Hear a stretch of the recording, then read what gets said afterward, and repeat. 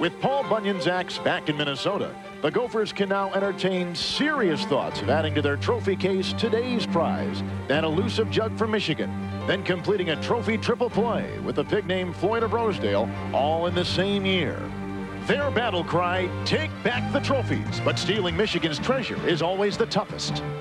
I would love nothing more than to bring back the jug. It's something that I think would help revitalize the program even further. Meanwhile, the Wolverines have rarely seemed so vulnerable. After free-falling from the lofty heights of the national rankings all the way to a disappointing 5-4, even a bowl bid is now at risk of being fumbled. But Tyrone Wheatley is back after missing 2 weeks with a shoulder injury. He hopes to have Michigan alive and kicking all over again.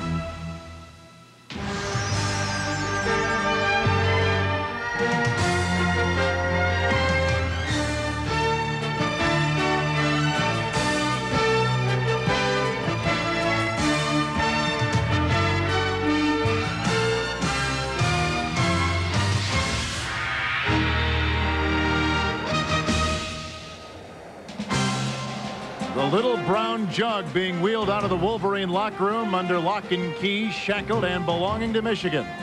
They've won the last handful of battles between these two teams, Minnesota and Michigan. That's where we are today. The Metrodome in downtown Minneapolis. Wolverines at 5-4 and the Golden Gophers of Minnesota at 4-5. Hi, everyone. Kevin Harlan alongside Gary Danielson. You know, about this time every year, it seems as though Michigan is making a stretch run to the Rose Bowl. But, Gary, that's not the case this season. No, it's been a strange year for Michigan football. Early, something that I've really never seen following Michigan football for a long time, players openly talking national championship.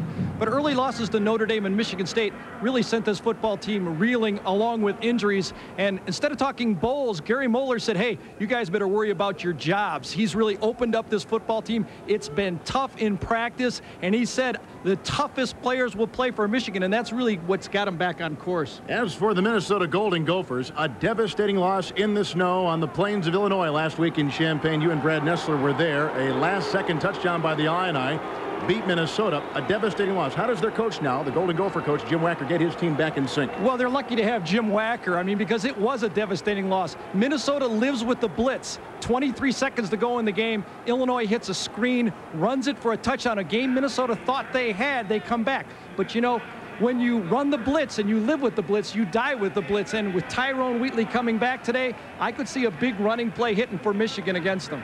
And as always, patrolling our sideline is Charlene Hawk. Charlene? Kevin, it might seem that for the Wolverines, who normally talk about Rose Bowls and national championships, that little brown jug wouldn't mean much. Wrong. All week long, this has been on display in the Michigan locker room, and Coach Moeller has delivered a couple of stirring speeches about the importance of hanging on to it. Michigan needs one more win in order to be eligible to continue its 18-year bowl streak. Now, Minnesota may not have a bowl on the line, but for the entire team who've never even laid eyes on the jug, the desire not to just see it, but to claim it is every bit as intense. And we'll be right back as Michigan and Minnesota fight for the jug right after we check in with Mike Tirico. Mike? Charlene, if anyone deserves an indoor game, it's you folks in the Big Ten. We'll be watching the battle for the little brown jug. ESPN's presentation of Big Ten college football is brought to you by Thrifty Car Rental, historically known for low rates. By Men in Speed Stick Deodorant and Speed Stick Antiperspirant, the #1 for movers and shakers. And by MetLife. Get Met. It pays.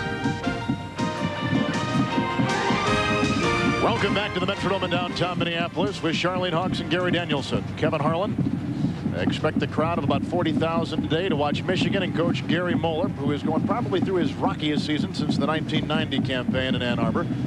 He is 5-4 overall coming into this afternoon. And on the other side of the field is Jim Wacker. Spent most of his years down in Texas, namely at TCU. He's in his second season, and they think they've turned things around up here in Minneapolis. Well, Kevin, I think the interesting thing about Wacker is, you know, getting the players up is one thing, but somebody had to get the coaches up last week after that tough loss, because that was really devastating for a guy who's trying to turn around a program.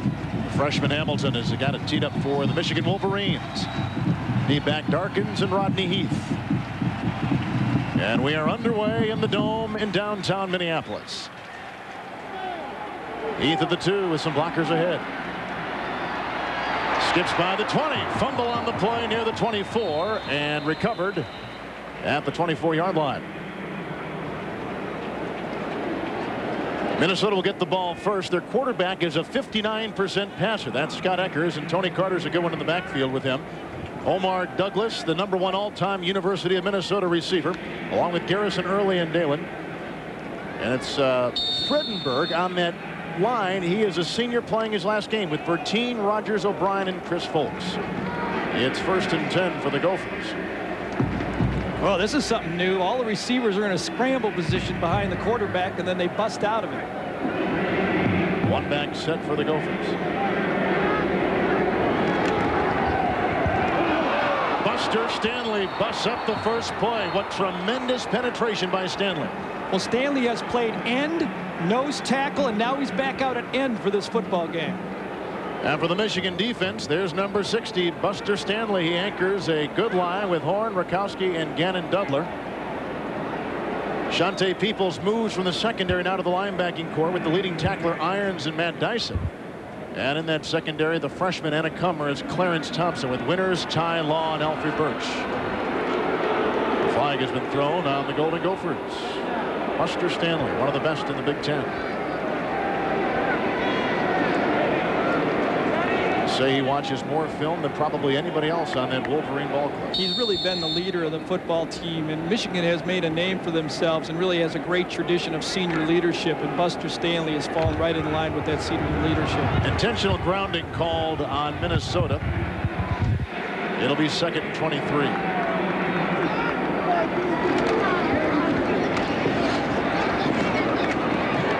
That's Chris Darkins taking it up the middle, the leading rusher for the Minnesota Golden Gophers. Jared Irons, leading tackler, makes the stop.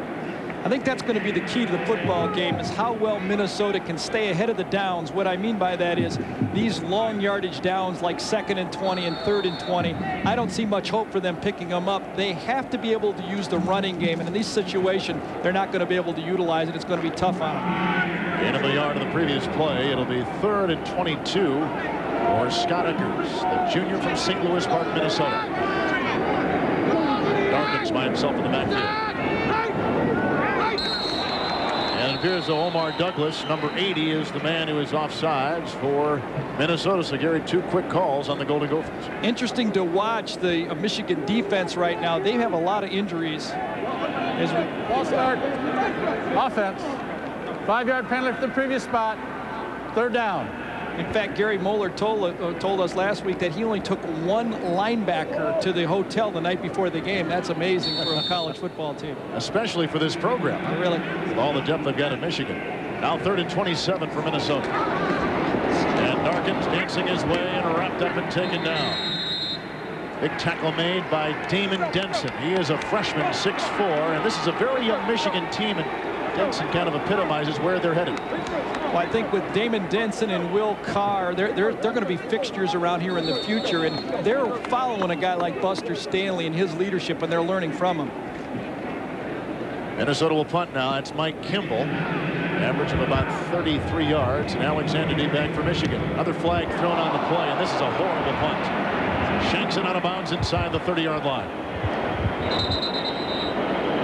They better hope it's against Michigan. Yes. 12-yard punt officially right now.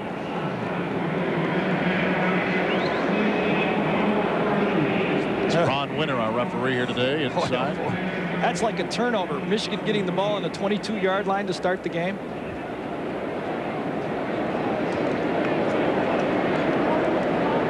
Illegal motion on the offense. Penalties decline. 1st down. So Michigan given a gift to the 22-yard line, and Gary Muller's got his offense out there. Todd Collins is their quarterback, who is about as accurate a thrower as this program has ever seen. At the Minnesota 22.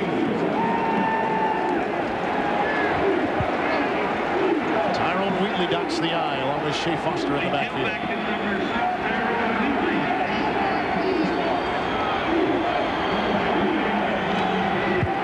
Collins looking for Alexander with the catch and a gain of about 8 inside the 15 at the 14-yard line. That pass thrown by Todd Collins, but Tyrone Wheatley comes back after missing a couple weeks with a bad shoulder. Out there with Collins and Shea Foster as blocker. Derek Alexander just caught that pass. 4th all-time Michigan Wolverine receiver with Smith and the tight end Burkholder. And on that line, the lone senior starter is Milia. along with Marinero, Sullivan, and the rest of a very big and strong and young crew for the Wolverines. Here's 2nd down and 2. Wheatley with the call. And he dives close to the 1st down near the 12-yard line. Craig Sauer makes the stop. For the Minnesota defense, one of the team's best defensive linemen is the man who anchors the middle. That's Ed Hawthorne with Cradaville, Cockrell, and Capella. In the linebacking core, Heath is the senior. Calls all the defensive plays with Viette and Sauer. And in the secondary, Rozga is the former quarterback who makes all the calls in the secondary and makes a ton of plays. Here's a 1st and 10. No score early in the ball game.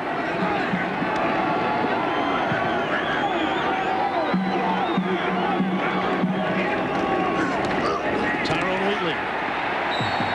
There's a nice penetration made coming up from the linebacking core, the sophomore Craig Sauer.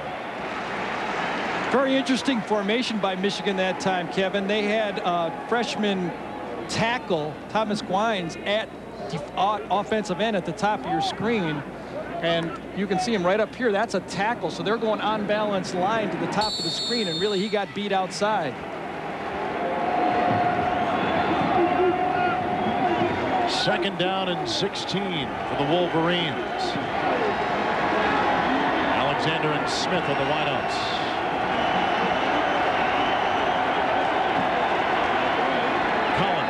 Going to the end zone, looking for Alexander.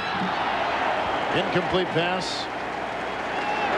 Narcisse did a nice job that time, and that's going to be part of Michigan's game plan, is to go deep on the Minnesota defensive backs.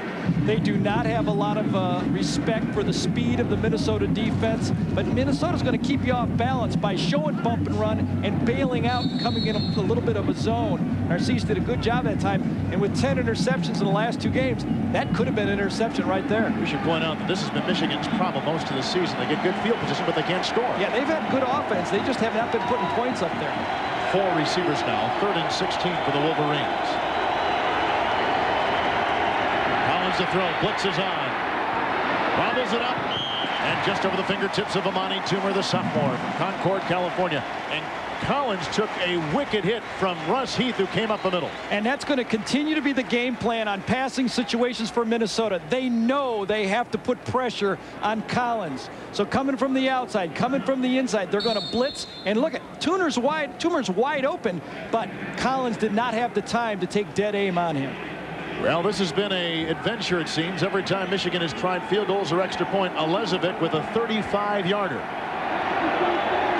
Riemersma, the hole. Michigan trying to take the first lead, and they do. 35-yard field goal by Alezovic. And the Michigan Wolverines, whose bowl hopes are still alive, striking early in Minnesota. ESPN's presentation of Big Ten college football is brought to you by Saab Cars USA, who proudly presents the all-new Saab 900 beginning November 15th. And by 1-800-COLLECT, America's inexpensive way to call someone collect. Michigan just got a 35-yard field goal from Peter Alezovic, and they're on top 3-0. They're on top 3-0, Kevin, but I think that's a big stand for Minnesota early in this football game. Their offense really turned the ball over at the 22-yard line. Michigan ends up getting 1 first down, but only 3 points. I think Mark Dove, defensive coordinator, and Jim Wacker have to be very pleased with only giving up 3 points. Second kickoff now by Alezovic. Darkins along with Rodney Heath due back for the Gophers. And Heath again at the 10 this time. Good field position out to the 21. We send it back to our college football studio and Mike Tirico. Mike. Kevin, 2 for 1. We start in Blacksburg. Syracuse against Virginia Tech. Maurice DeShazo to his tight end, John Burke. Tech led 13-0, blocked a punt, goes in again. They lead 21-0 on the Orange. Speaking of the Orange, to Death Valley, let's check out Clemson. Dexter McLean, a cornerback normally. He's the quarterback today. Runs his first career carry for a touchdown, and the Tigers lead. 10-yard penalty from the end of the run. First down. Not a good sign for Virginia, looking for their first win ever in Death Valley against the Clemson Ball Club. And not a good sign for Minnesota. Again, another penalty on the kickoff, and they're backed up again on their own 11-yard line. They need to get the ball in a position where they can open up their game plan. That's a 3rd Minnesota penalty to begin the game. They're lucky to only be down 3-0. Scott Eckers takes his team out. And it's a 1st and 10 for the Golden Gophers. No backs now for Eckers.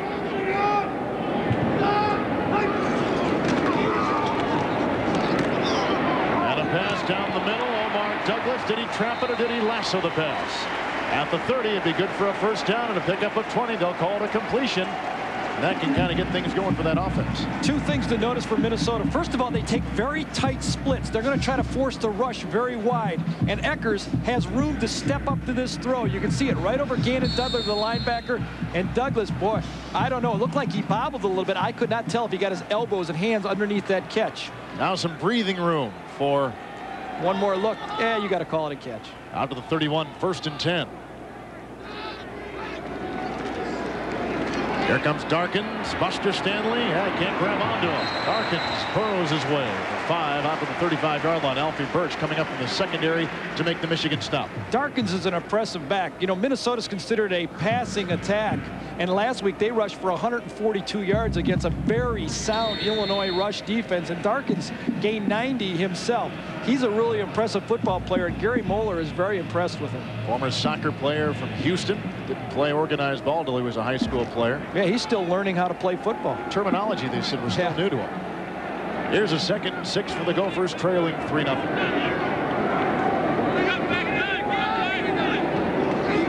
Eckers, short drop back. And a quick throw to the far side. They did not have the 1st down. Reception made by Rashawn Early. He is a freshman from Bel Air, Texas. He makes the grab out on the wing. 21st reception of the year. Kevin, really, the Minnesota offense is going to play into the Michigan defense hands a little bit today, only for the reason is they do not have a lot of healthy linebackers. Michigan will use 6 defensive backs, 7 defensive backs on the football field at one time, and they're going to try to match up personnel versus the Minnesota offense. 3rd and 2. They had too many people on the field. That's a 1st down run. Michigan is very fortunate that time. That's what they're booing about here in the dome. Today they had about 13 people out there. Yeah, they had too many players on the field. Their secondary did not get off the field. Really no harm, no foul, I guess. They picked up the 1st down. The confusion is because Michigan is trying to match up personnel. You're seeing people coming on late, and some of those defensive backs for Michigan did not get off the field before the ball was snapped. Well, we're used to their offense doing that, but not their defense, right? That's Lloyd Carr, defensive coordinator, who has to match up all day. It's going to be a tough job for him. Eckers back to throw on 1st down, looking off his primary receiver, but he meets Buster Stanley going up the middle. No gain. Stanley making his 2nd solo tackle. Very quick for a guy that size, isn't it? And an inspirational leader for this football team, and really the kind of senior leadership that Gary Moeller is looking from. He's played inside, but in this football game, he's going to move outside and go against Folks and Vertan and try to put some pressure from the outside. I really think Eckers, though, has to be more calm in the pocket. He kind of bailed out a little too quick that time. And remember, he's got Timmy Shade looking over his shoulder, and I would not be surprised if we don't see Shade early in this game. Stanley leads Michigan in sacks. Little play action by Eckers, moving up nicely in the pocket. Finds a receiver, has a Minnesota 1st down to the Michigan 41, gain of 14. Omar Douglas, his 2nd 1st down reception. And that's really where I think against the zone defense, Minnesota should try to attack. Against Gerald Irons and the linebacking core, watch, Michigan will drop into a zone this time, and Omar Douglas is open for about 5 seconds right in the heart of that zone and gets an easy pitch and catch for a 1st down. Douglas with some good speed. Runs on the relay team here at the University of Minnesota, the 4x100 meter team. They won a couple of races a year ago, finished high in the Big Ten indoor and outdoor field championships last season. Omar Douglas. Here's a 1st and 10. Good time for Eckers. Hit as he threw, pass broken up 35-yard line. Great coverage applied. Jared Irons was in the vicinity.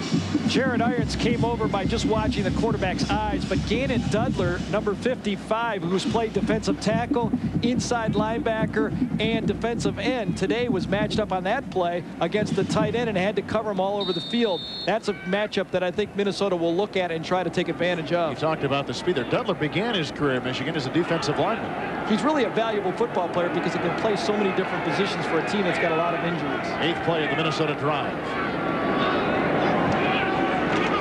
Beckers to throw. Batted down at the line of scrimmage.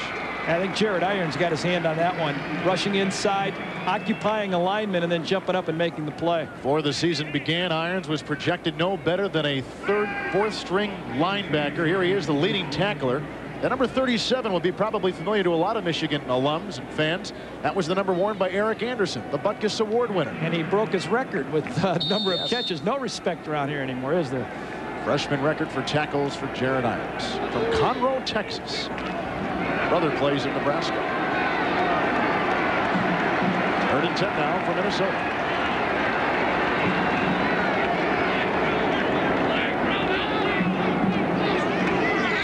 Backers to throw. Rush comes on. Stanley's got him. Dumps it across the middle. Incomplete, looking for the tight end. That was Eric Dalen. And Buster Stanley once again gives him his calling call. Jim and I have to laugh because Buster Stanley's playing at a different pace than the other 21 guys on the football field.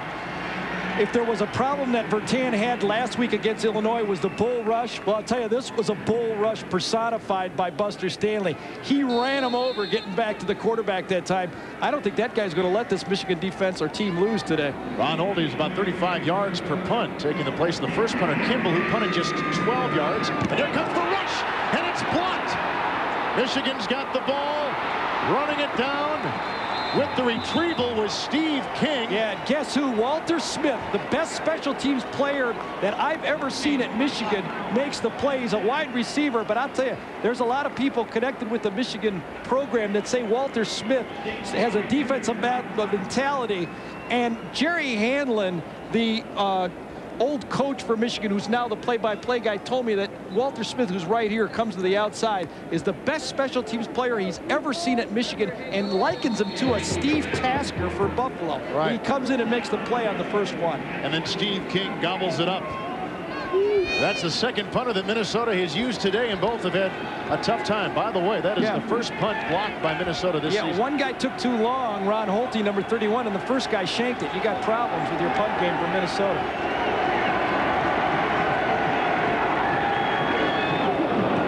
Tyrone Wheeling cuts inside down to the 12-yard line.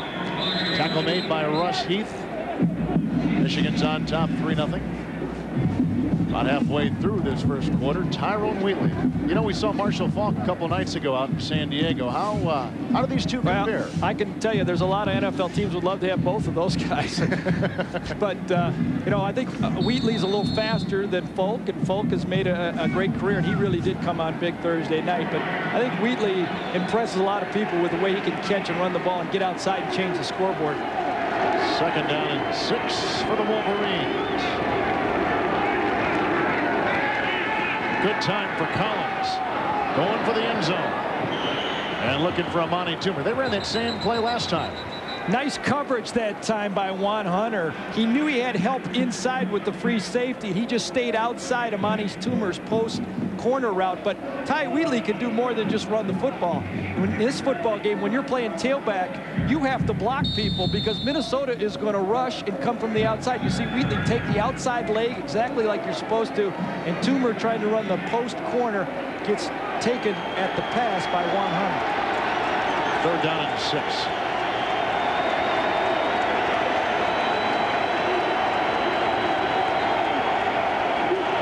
Wheatley, the lone back.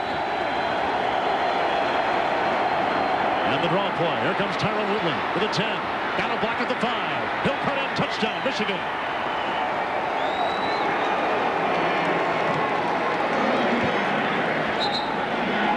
Big block at the 5 on the 13-yard touchdown run.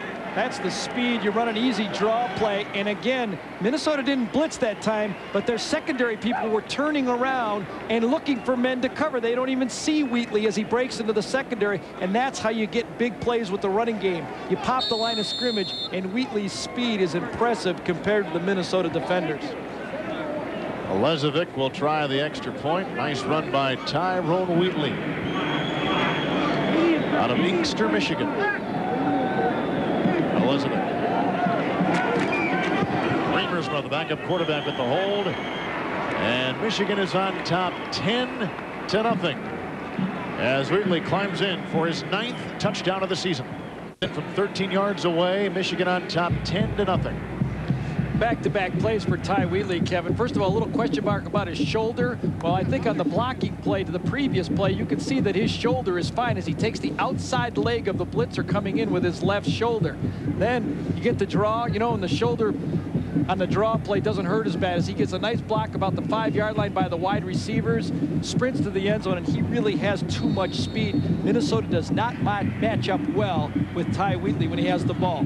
That was a Monty Toomer. Let's go down to the play, and here comes the kickoff by Elezovic. Picked up by Rodney Heath. He's got some blockers. And he's out past the 30 near the 33-yard line. And downstairs to Charlene Hawk. Charlene?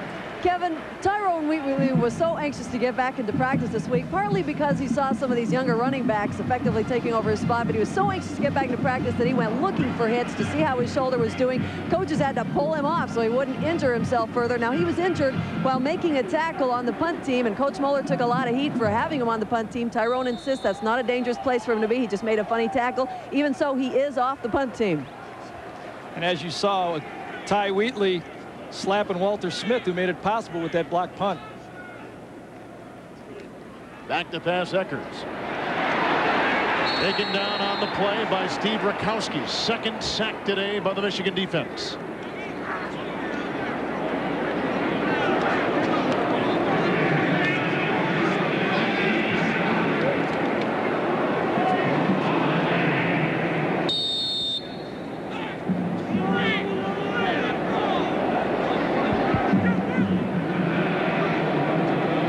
Second down, 19.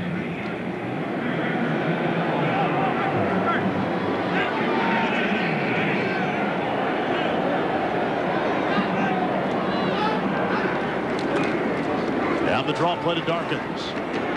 Hit by Jared Irons. Brought down. Irons a good-looking player. The Minnesota line is just not pushing anybody back. Well, they need to be able to open up that running game, and this is the key drive already. It's 3rd down and long again, and I don't think Eckers is going to see much more of this football game. Not that it's all his fault, but when you have Shade, who was hot last week, I think you're going to see him in the football game. They can't afford to wait too long. Eckers 3 of 7 through the air. He'll throw for an 8th time. That's hanging up there. And incomplete, looking for wide receiver Omar Douglas. Yeah, he threw the dreaded duck that time. Slipped out of his hand.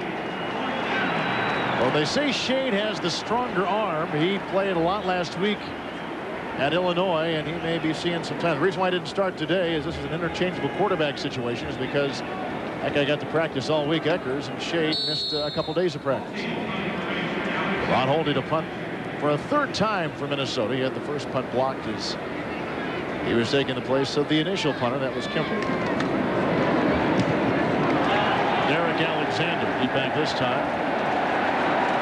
And on the hop, he takes it out of bounds near the 28-yard line. 45-yard punt. First quarter clock at 5:12. Michigan 10-0 over Minnesota. New car buyers, used car buyers, Heiser Ford.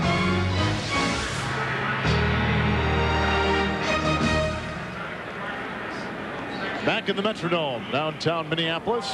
Wolverines have a running touchdown from Wheatley, who's back after a 2-week injury. And Michigan playing well. We were going to ask Gary if they're going to play with some emotion. It appears early that the Wolverines are playing with some emotion. And I think they're following their captain. Buster Stanley, the guy that's made the difference, and Walter Smith from the outside. Walter Smith's an impressive football player. Wheatley. Right into the teeth of the Minnesota defense, and the tackle made by Ed Hawthorne. Let's go to Mike Tirico.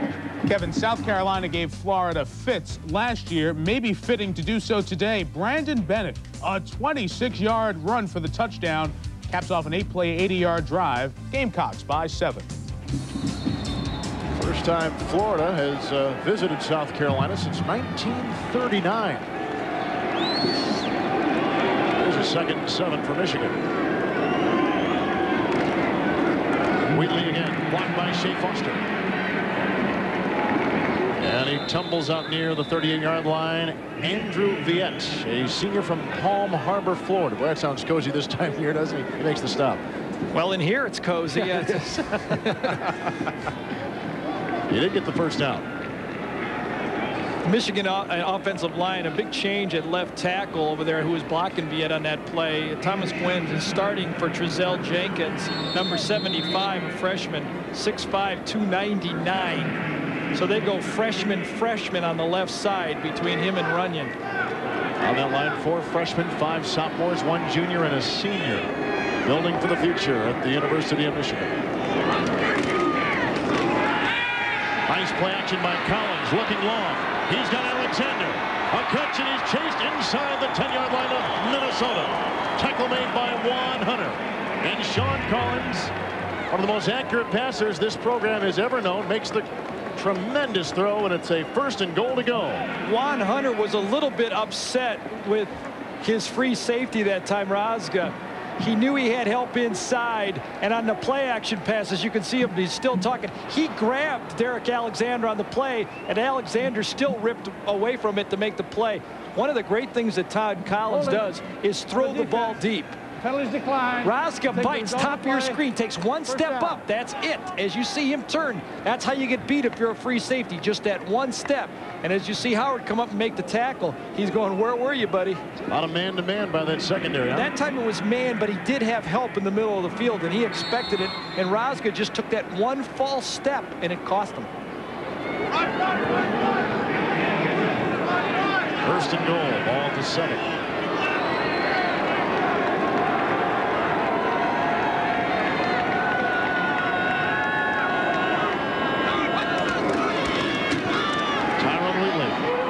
Block and a foot race to the sideline. From behind, Juan Hunter brings him down and takes off his helmet. Wow, there's a flag thrown on the play as well. Yeah, that could be very dangerous right there. Juan Hunter grabbed him apparently by the face mask and ripped him down. And obviously, he's trying to grab anything he can to stop him, and he gets him around the head right here, as you should see it on the right side of your screen. He grabs a face mask and then rips him right off. That could have been a serious injury to a very talented football player. One more look at it, and that's a good thing the helmet came off there. Yes. That's those breakaway chin straps. 15-yard face mask. Penalized half the distance from the end of the run. Automatic 1st down. Of course, with Wheatley's bad shoulder, neck being jarred like that whole thing's affected. He's very fortunate that helmet came off that time, or that could have been a very serious injury.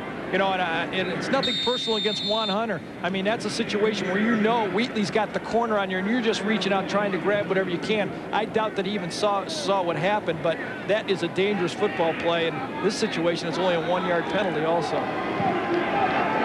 Ed Davis and Shea Foster in the game. Davis is a sophomore from Detroit. And yet another high school All-American for Gary Moeller. He'll get the pitch. Cut inside and not get near the line of scrimmage. Ross Heath came in, blitzing. You know, this team defensively for the Gophers blitzes all the time. They do, but in this situation they had to. I think Dennis Capella that time, outside defensive end, made the play to turn him in to Heath to make the tackle. Situation here that Michigan likes to fake the ball inside and then run either the fade or the slant, depending on the technique of the defensive back. As Ed Hawthorne, their best defensive tackle, goes out limping on the play. Michigan's in with 3 tight ends on this situation. Wants to be armed. Tyrone Wheatley back in the game. He'll get the call. Up the middle. Touchdown, Michigan. Wheatley for the 2nd time today. Wow. That That's the old-time football, Kevin, that you're used to seeing from Michigan. 3 tight ends, little counter tray action, and I think Mike Sullivan, number 61, sophomore tackle, really opened that hole to the right side of the field. You're going to see the big number 75 wins come around and fill in there, but look at the hole he gets to run through. When you're running from the 4-yard line and you run through a hole that you could drive a truck through, that's great blocking by the offensive line. And again, taking advantage, Gary, of some of the opportunities they have. This offense has not done that most of the season. No, they ran right at head to Hawthorne's replacement that time also. Snap was put down, but put back up by Riemersma. The kick is good by Elezovic. And a second touchdown run by Tyrone Wheatley, missing the last 2 games with the bad shoulder. Michigan on top of the Gophers 17-0.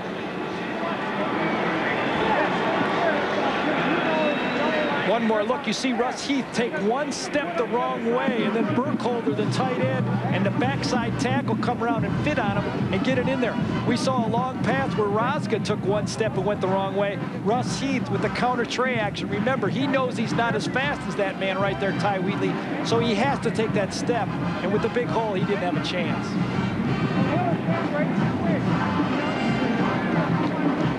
As you see some other scores from Division I AA.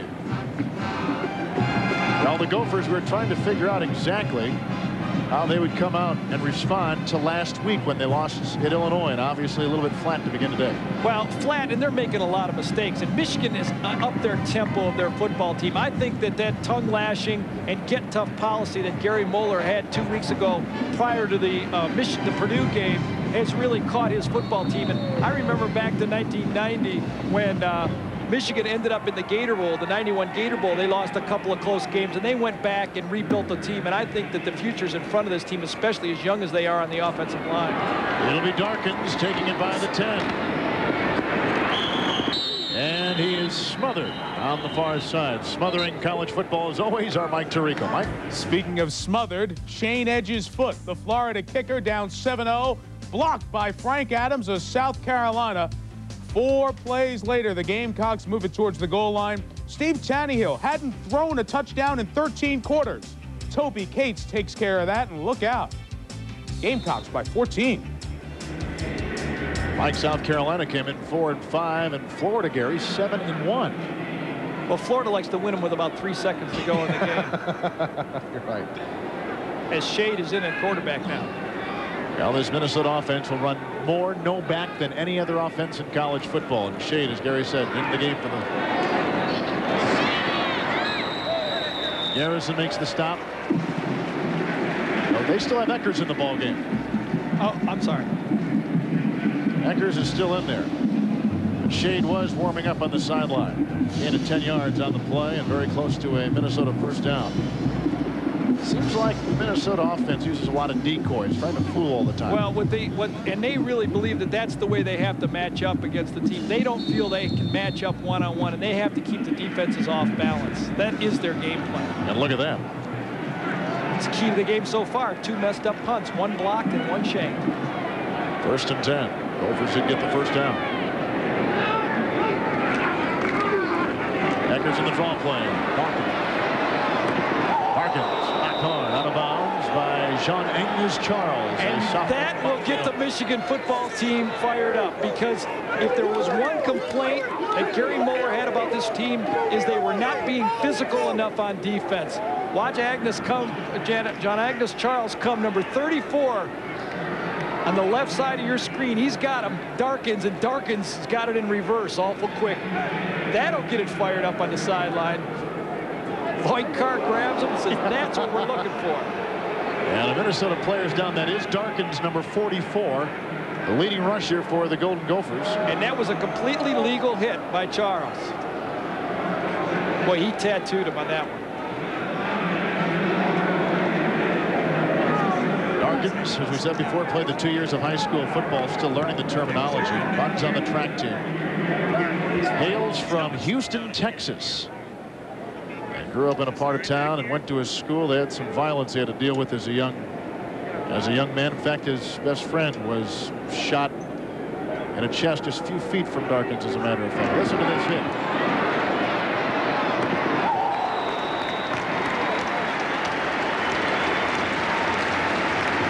I got a new term for him, bell rung. Yeah, he Darkins is going to have to try to find the other sideline. You see Charles come over and kind of give him 5 from the right side, slapped him, said, "Hey guy, just doing my job." Michigan has come out today with fire in their eye. They play Ohio State next week, and as we mentioned before, they are still in the bowl picture. Minnesota down 17-0. Second down and 6.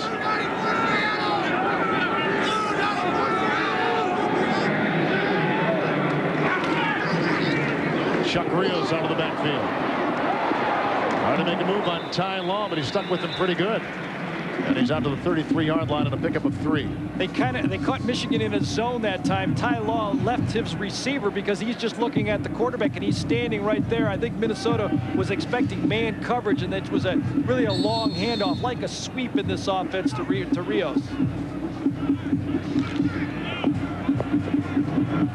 Another linebacker put in.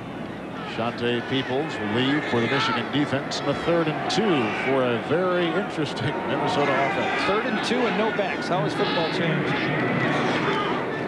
Eckers. He's got a receiver. Catch made by Lewis Garrison. Junior from nearby Burnsville, Minnesota. Gain of 7 on the play and a first down for the Minnesota Golden Gophers. I think Minnesota feels confident that they can throw the ball against this Michigan football team. They just can't afford the big sacks and the big mistakes early in the downs. If they just throw incomplete passes, they're better off early downs, because I know they feel confident throwing the ball against the secondary. Minnesota has yet to cross midfield today.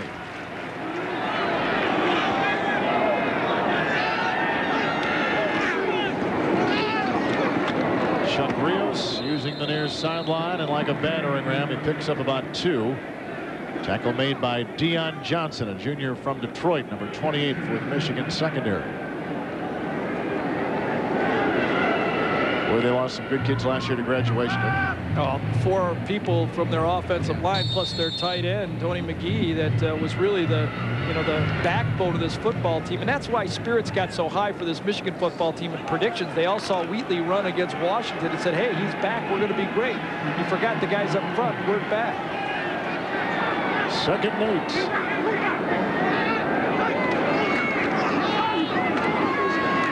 Eckers is brought down. Loss of 3 and the 3rd sack. And let's go back to Mike Tirico. Mike. Virginia has never won at Clemson. 16-1, looking to change that today. Simeon Willis with some time up top. 58 yards later, Demetrius Allen, their first hookup of the year, and the Cavs tied the game at 7. Clemson trying to come back from last week's loss at North Carolina, 24-0, with a tie game down in the Southeast at 7. See, there's the problem that Eckers had. He's taking that sack on that last down. Now it's 3rd and 15 instead of 3rd and 10. Very tough to pick up. Eckers. Here they come again. Dumps it off in the flat. Punt by Antonio Carter. And where he should have lost about 5, he is a gain to the 45-yard line. Tackle is made by Tony Henderson. See, that would have been a first down had he just thrown the ball away on the down before, because that was a 10-yard gain, and now they end up having to punt the ball. Orders come to a close. 2 rushing touchdowns by Michigan's Tyrone Wheatley and a 35-yard field goal. And a red-hot Michigan Wolverine team has come out. Eyeing Ohio State next week, shutting out the Golden Gophers at the end of 1, 17-0. Charlene Hawks on the sideline, and upstairs Gary Danielson, Kevin Harlan with our ESPN crew from Minneapolis inside the Metrodome. Outside, by the way, about 30 degrees, fog, rain, wind. It's great to be indoors. Holding a kick for Minnesota with no rush. Eric Alexander will call for and be allotted a fair catch back at about the 18-yard line. 38-yard punt by Holding. The early edition of the Residents in College Football Scoreboard Show comes up at 7 p.m. Eastern Time tonight. Then CFA primetime. Number 20 Louisville against number 10 Texas A&M. You know, last year Texas A&M beat Louisville 40-18. Quarterback Jeff Brom of the Cardinals meets A&M linebacker and Lombardi candidate Sam Adams. 7:30 Eastern Time live. College Station tonight with Ron Franklin and Mike Godfrey. ESPN primetime college football. Here's 17-0 Michigan. Wolverines have the ball again.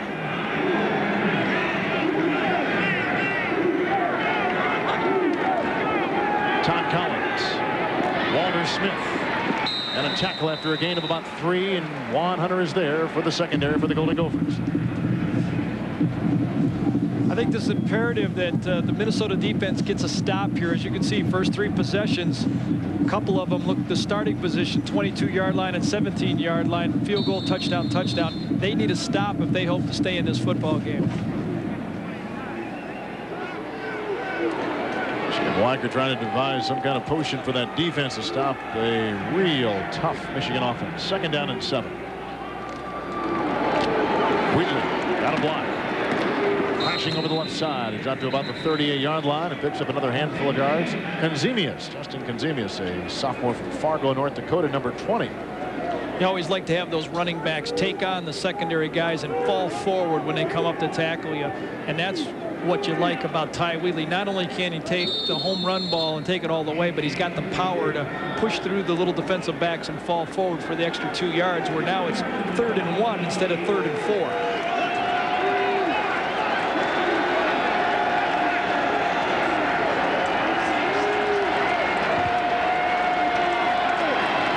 Trying to blitz again.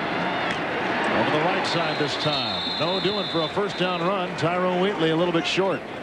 He had to get outside the 29 and barely got to the 29 on that run. So maybe Minnesota can make some kind of defensive statement here after they've been scored on the first 3 times. It was an important stop for the Minnesota defense, just to stay in this football game, keep the crowd, and frankly probably keep the audience too.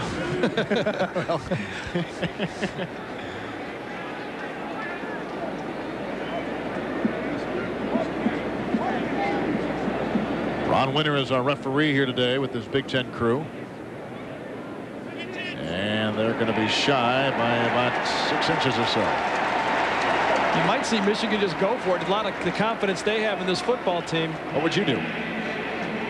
Well, I think I'd punt the football. Let's see what Gary Muller is going to do.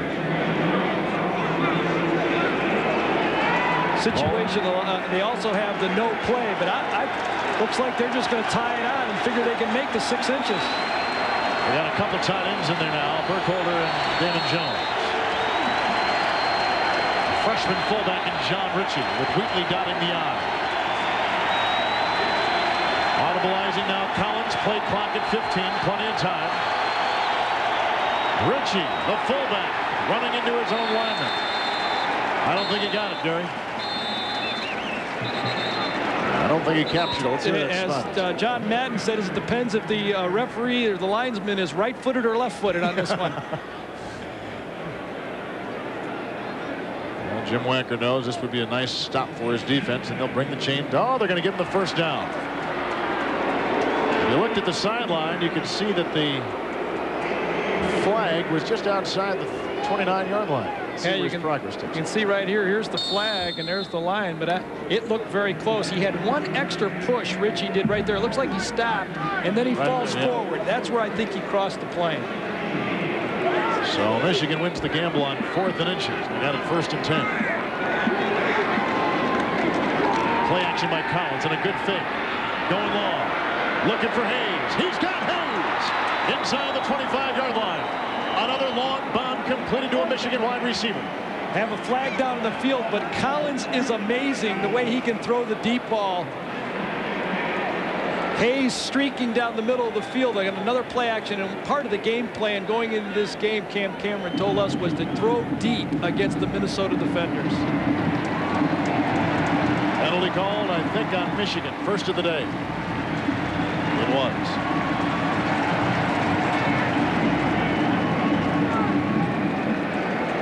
I think the penalty was an illegal formation. Not enough people at the line of scrimmage. Hayes was lined up off. For an illegal formation on the offense.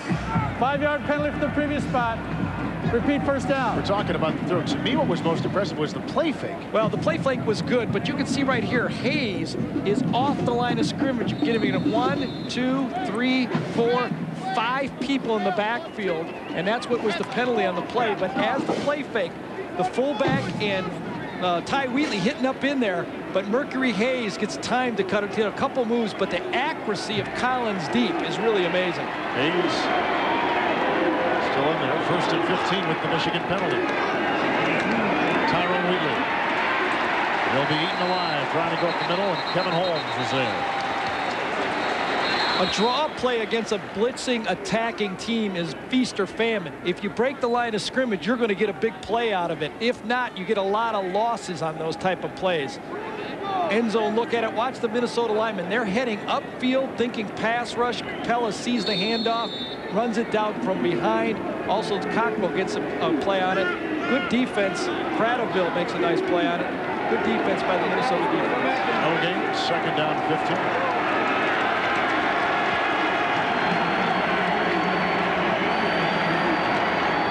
Todd Collins, far side Alexander. And he's got a gain of about 6 to the far side. Here's a late flag thrown on the near sideline here with Hunter guarding Amani Toomer. That was a gain on the play of 11. I say 5 of 11 yards with the 5-yard penalty. It was second and 15 on the pass. From where that flag was thrown on the Minnesota bench, you wonder if one of the Minnesota players didn't point out something that Toomer did. It is against Michigan. Because you got about 45 officials right in that ref's ear, and he pointed out that a Toomer hit back on Howard. Well, Jim Wacker knows how important this stop is for his football team. You're going to see Toomer right side of your screen. Howard comes up, and watch Toomer.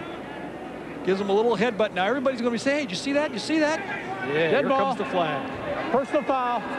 Offense. Penalized 15 yards from the dead ball spot. Third down. As a former pro quarterback, would you admonish your receivers and running backs for making dumb penalties like that? I don't know. I was trying to find the snap count, you know, all the time when I was in there. You come back and say, Mr. Toomer, what did you do out there, sir? Monty said, well, they told me to block downfield. I just was using my helmet. This no huddle. They call it a muddle huddle. Yeah. They just kind of muddle around out there. With the penalty, 3rd and 19 for Michigan.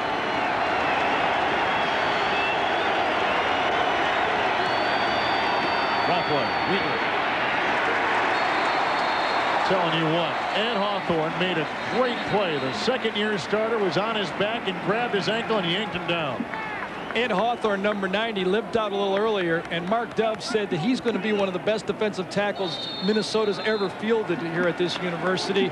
Just a junior, doesn't have great stats, but he's as good technique-wise as he's ever had. As you can see, he's still limping in this football game.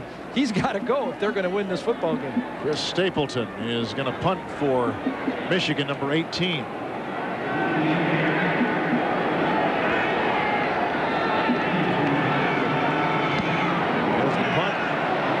Deep back, they got Aaron Osterman. Out of bounds inside the 25. At the 23-yard line, the Michigan Wolverines lead this game early in the second quarter, 17-0. Presentation of Big Ten College Football is brought to you by Buick and your local Buick dealers. Remember Buick, the new symbol for quality in America. And by State Farm Insurance. Like a good neighbor, State Farm is there. Beautiful University Mall on the campus of the University of Minnesota on the banks of the Mississippi River. One of the most picturesque campuses you'll find in the entire Big Ten.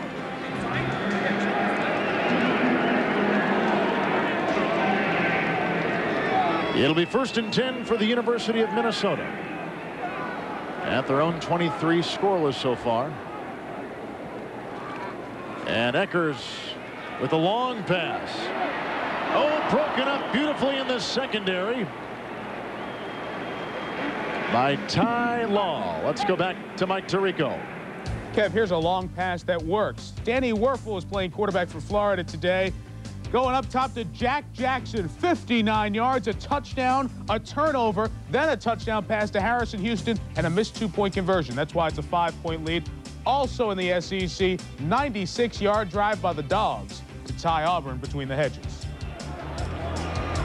Thank you, Mike. Here's 17-0 Michigan. It'll be 2nd and 10. Flag thrown. Rashad Early's got the pass. Weaves by traffic. Picks up a Minnesota first down out to the 39-yard line. But as I said, a flag thrown on the play. Tackle made by Michigan secondary performer Alfie Birch. Finally get a good play, and you got holding on the play. Tough to get this offense going for the Minnesota Gophers today. Well, we kept asking how they would respond to last week, and Wacker had a huge chore ahead of them to get this team emotionally set after the devastating loss. It really was for them. You know, for 59 minutes, they look like they're going to win the football game, and all of a sudden lose it. Offense. After this is to the goal from the spot of the foul. Repeat second down. That's a tough penalty, too, because it is from the spot of the foul. So instead of it being a 10-yard penalty from the line of scrimmage, they're going to end up with second and almost 22, 23 yards. Well, look at this. It's going to be about 25 yards, it looks like.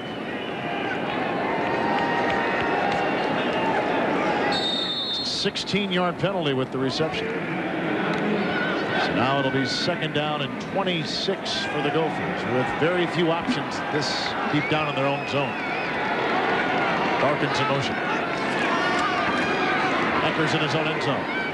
Probably caught by Darkins. Oh, did he get drilled? My goodness, he was whipped on the play, and Jared Iron said, how do you do? And he whipped him. That time, Michigan's just setting back in the zone. When you have second and 26 yards, you can afford to make everything happen in front of you. In fact, Jason Horn, a defensive tackle, number 94, was also dropping.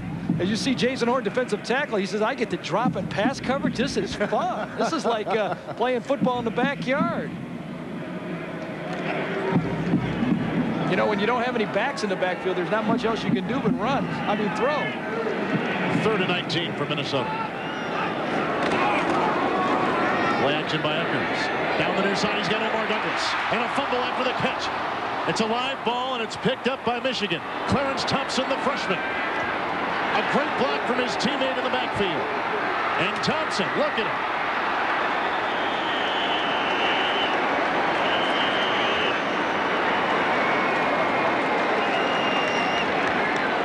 Michigan has pulled off one big play after another.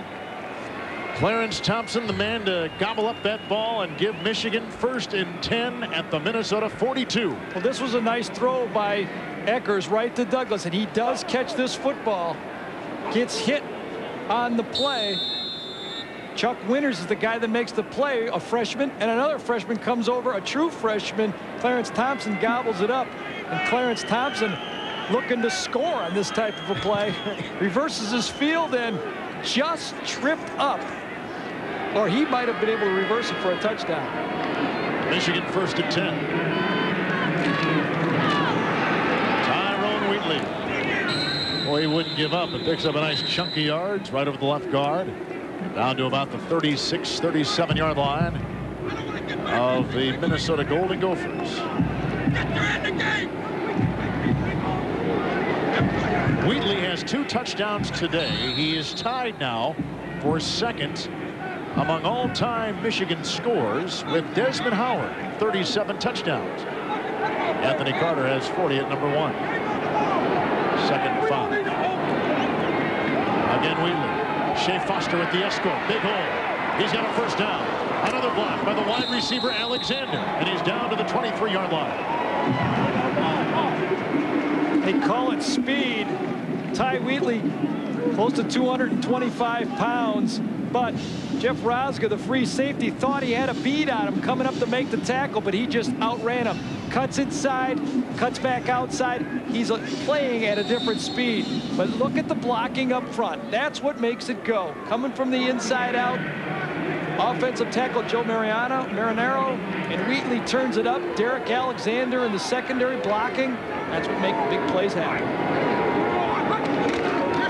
Shea Foster, high school running back of the year from the state of Oklahoma a couple of years ago. He's a sophomore at 6'2", 240 pounds.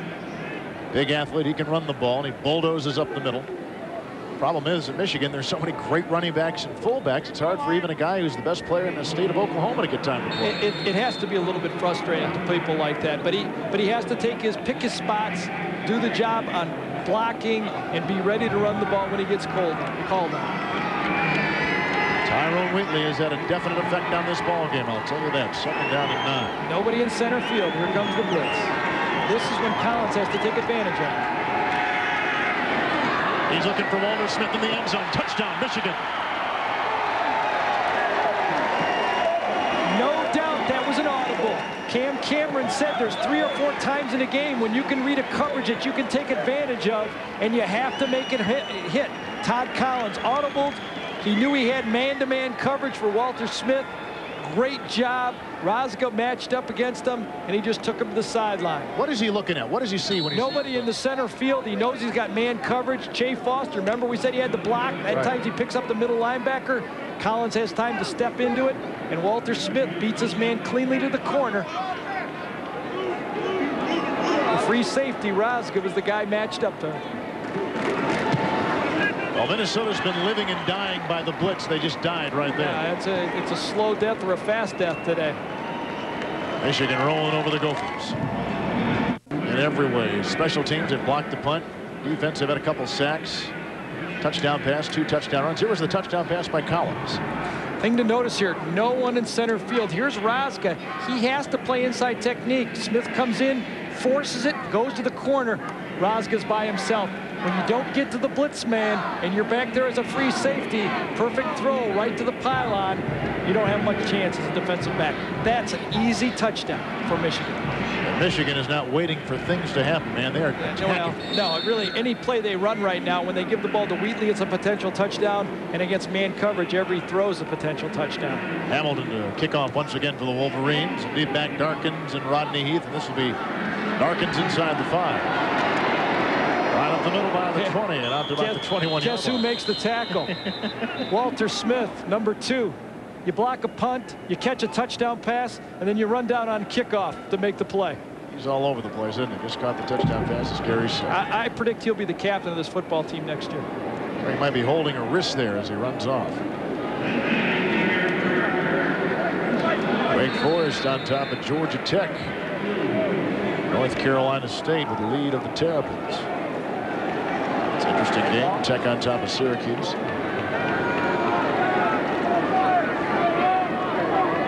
Minnesota 1st and 10.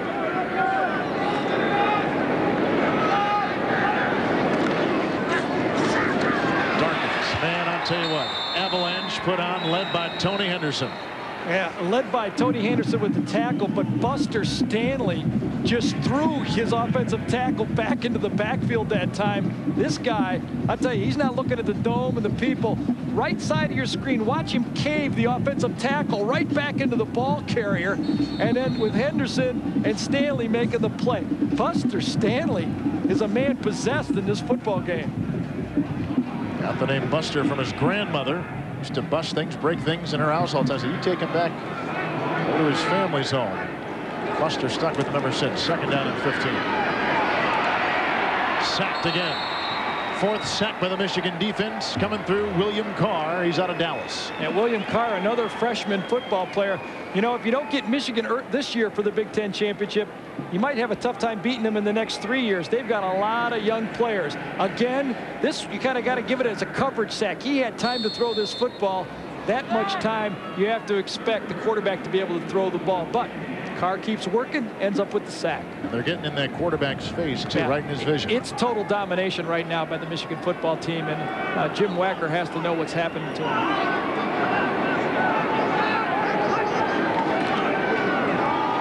Play, handoff, Antonio Carter. And he's like a pinball, bouncing off defenders, takes it out near the 18-yard line. Tackle made by Matt Dyson. Injured most of the season, had some shoulder surgery, and once again, it's time to punt. You know, there's really, for the Minnesota fans, there's no use to boo. I mean, the Minnesota football players is playing as tough as they can right now. They're just overmatched. Michigan has more speed and power up front for them. 3rd time, 3 and out as Alexander awaits the Holte punt for Minnesota. Good one, good hang time. Alexander at his own 43. Got a great block from Walter Smith. That'll tear him free from the 50 to the 40. And he's inside the 37-yard line of Minnesota. Walter Smith just leveled someone right when the catch was made by Alexander. A 21-yard punt return. Head coach's nephew, Tim Shane. And he's been on the bench. He'll probably come in as he warms up on the sideline, taking the place of Scott Eckers, who is 8 of 14 for 103 and is just not moving that Gopher offense. Michigan's on top 24-0. They've got it once again deep in Golden Gopher territory. 1st and 10.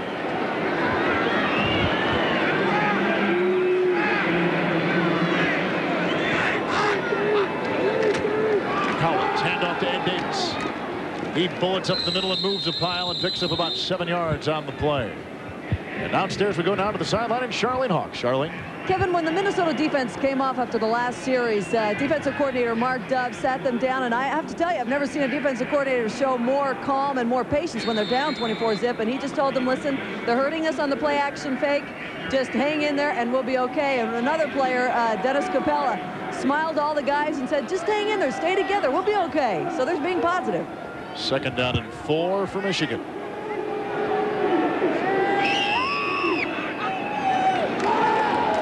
Collins on the near side, a pass completion to Mercury Hayes. He's got the 1st down, and he's inside the 20-yard line of Minnesota at the 18. Gain of 12 on the play. And like a surgeon, man, Collins is just picking this defense apart. Well, I think the reason Mark Dove is calm is there's not much he can do about it. You know, it's like going to the dentist. You're just going to have to sit there and take your pain for a while today, because there's not much. You can make up all the defenses you want, but if you're going to get blown off the ball and you don't match up well in the secondary, you're in heap of trouble. And he's tried every gimmick he can think of, blitzing everything else. Ed Davis the call. Nice cut, nice slash from the 10 to the 5. Touchdown, Michigan.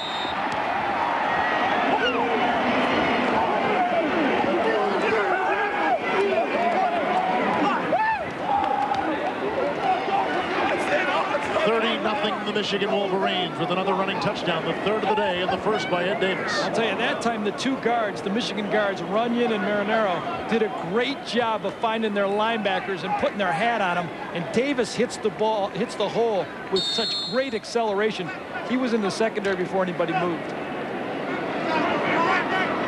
Lazovic with another extra point try. Michigan has come out with a lot of emotion today. Ohio State is next week, and their bowl possibilities very much alive.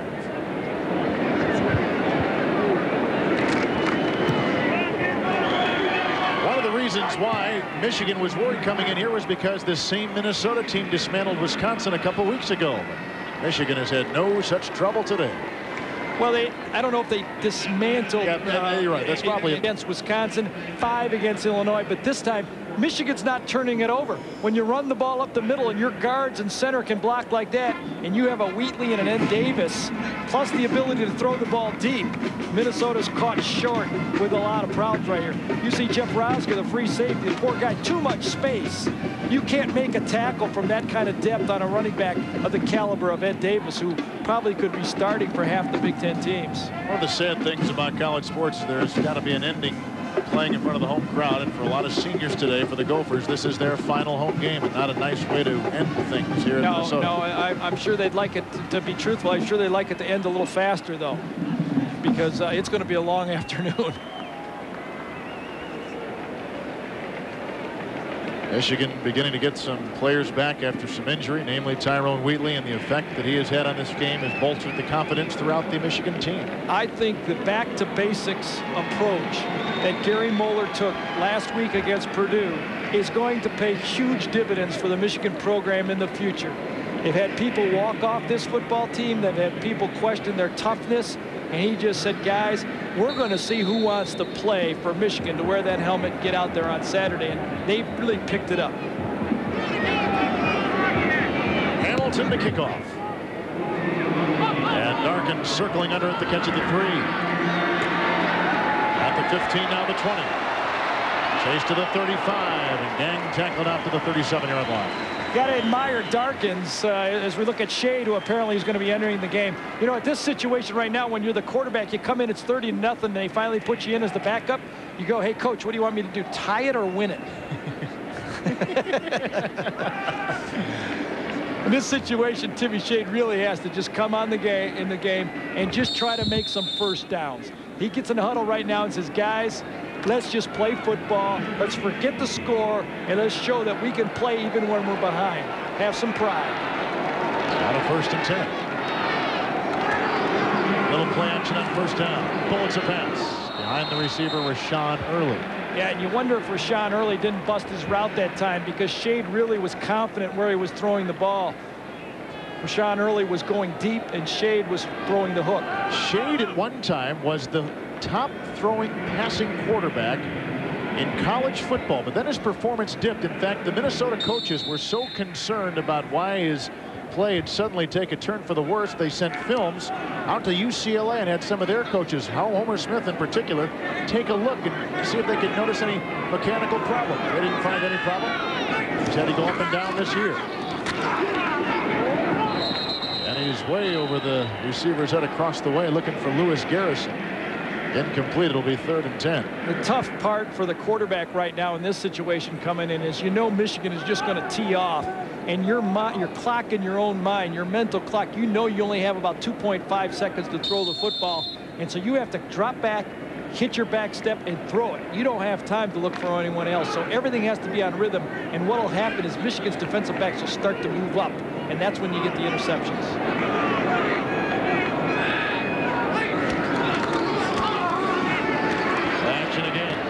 Crumbling and a low pass. He wasn't near any target on that particular series. 3 and out once again for the Golden Gophers in Minnesota. And the real problem for Minnesota has been their first 2 downs. They've had 9 third downs in this football game. 7 of them have been more than 3rd and 10 yards. You're not going to pick those up. I think it really all started with that shank punt. And the first series, when they got off the field wrong, they had a mix-up and an early sack, and they had problems. Holtzy to punt again. Oh, look out. It's blocked once again.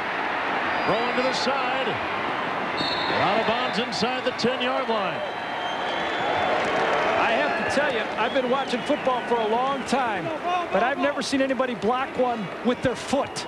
And that time, coming from the outside, the Michigan defender, he's coming right up the gut. He's going to jump so high, he almost jumps over the ball, and he blocks it with his foot. I've really never seen a play like that before in all the time. Tyrone Noble, a freshman from Kankakee, Illinois, is the man to get in there and block the second Minnesota punt today. With punt protection like that, guys are going to be drawing straws for the opportunity to get in there and try to block a punt. Watch it again. One more look. You see him jump, and he blocks it. I hate to laugh because I'm sure there's a lot of Minnesota fans out there that are going to be upset. But when you overjump a block by that much, I really have never seen anything like that. Michigan. Collins will call a timeout. He's at the 9 of Minnesota. Everything has gone the way of the Wolverines today, leading 31-0.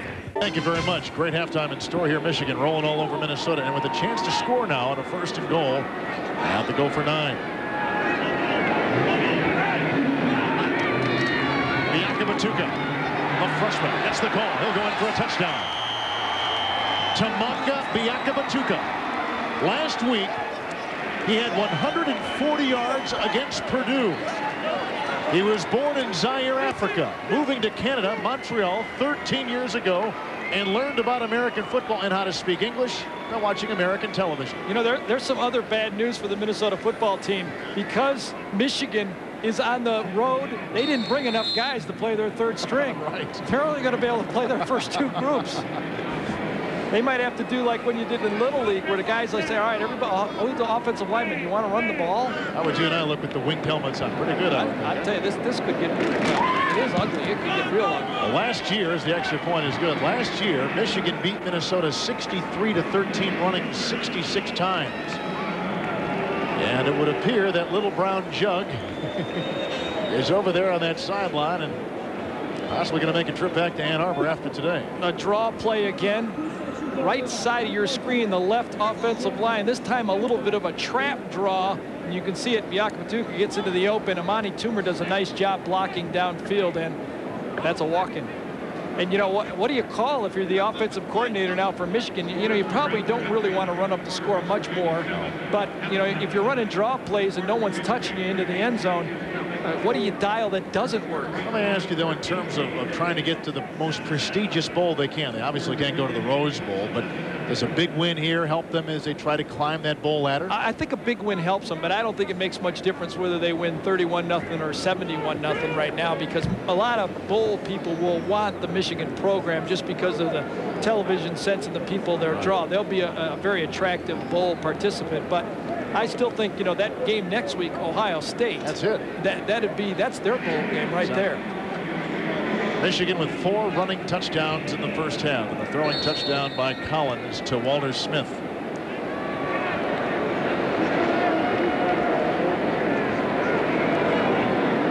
Rodney Heath, Chuck Rios, deep back. It'll be Rios at the 1. And he is drilled by Walter Smith at the 15 and spun into tomorrow. I'll tell you, Walter Smith, he's going to be playing for a long time to come. He's going to be playing on Sunday because he's a very valuable football player. Running kickoffs, runs through 1 block. You can see Minnesota has assigned 2 people to block him. He runs through and flies around. You don't see many wide receivers that'll play like that. You don't see wide receivers. And his size, 5'11", under 200 pounds. Was a running back in high school and is really adapted. And I think he is the epitome of what Gary Muller's looking for in the future at Michigan. Tim Shade is back to throw. And he finds Omar Douglas. Nice pickup of about 18 on the play. That's a first down for Minnesota. Kevin, if you take into account that Illinois last week ran 11 plays in 58 seconds to score against the Minnesota defense, Minnesota's still got a lot of plays left if they stay in the 2-minute offense. I don't think they're going to come close to winning this football game, but they probably, for pride purposes, want to move the ball. Shade again to throw. Nice pass near side. He's got a first down to Chuck Rios. They're going long, beginning to stretch that Michigan defense. It's inside the Wolverine 30. Gain of 37 on the play. I know Jim Wacker wanted to be fair to Scott Eckers, but I really think the hot hand is Tim Shade, and he should have been in this football game earlier. He's a much better deep thrower, and you have to spread that Michigan zone. You can see the type of ball he threw on that one. He's got plenty of arm, and that's what puts pressure on a zone defense. Shade, a big kick, 6'6", transferred from TCU, where Wacker came to take over the Minnesota program. In fact, Wacker and Shade's father coached together many years ago, and Shade's dad had a chance to make the Dallas Cowboys. He was the final cut. This is the deepest penetration by Minnesota all day. A little bit high as he throws to the far side, looking for Lewis Garrison. Birch on the coverage, incomplete. When he throws the ball high like that, it's usually because he has someone in his face. That time it was Steve Rakowski who came.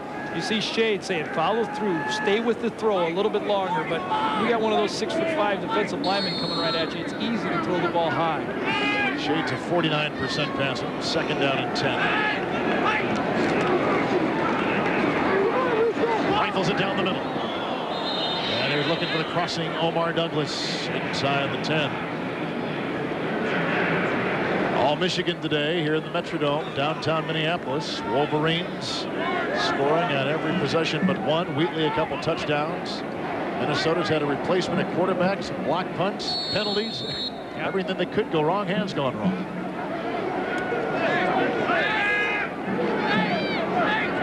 Third and 10 for Shade. Again, no backs for Minnesota.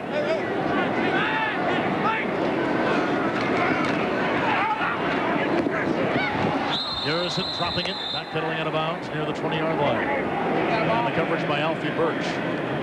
Hit him right in between the 8 and the 1 that time. And now instead of being 4th and about 5, where you have a good chance of picking it up, they're forced to go into a 4th and 10. And that's really tough because those linebackers and people will let you have the short throw. And it's going to be tough to pick it up now. And now it is 4th down for Minnesota as they trail 38-0. Shade. Bullet again another drop pass, and again by Garrison. Well, I wouldn't really call that. I mean, that's a tough catch on that one for Garrison because the ball was behind him. He's trying to really flash into the middle, and Michigan kind of changed up that time. They used what we call a robber defense. Usually you have 2 free safeties deep. This time they gave the 2 deep look and then changed up, and they played 2 free safeties in the middle, and everybody forced their guys to the middle of the field, and that's why the throw was behind. In a prevent feel, you think? Well, it was man-to-man underneath and 2 free safeties playing the crossing routes, and that's why Shade had to throw the ball a little behind him. Michigan gets it back, and they've got a brand new quarterback. The Wolverines do. Jay Riemersma, a sophomore from Zeeland, Michigan. He has only thrown 2 passes all season.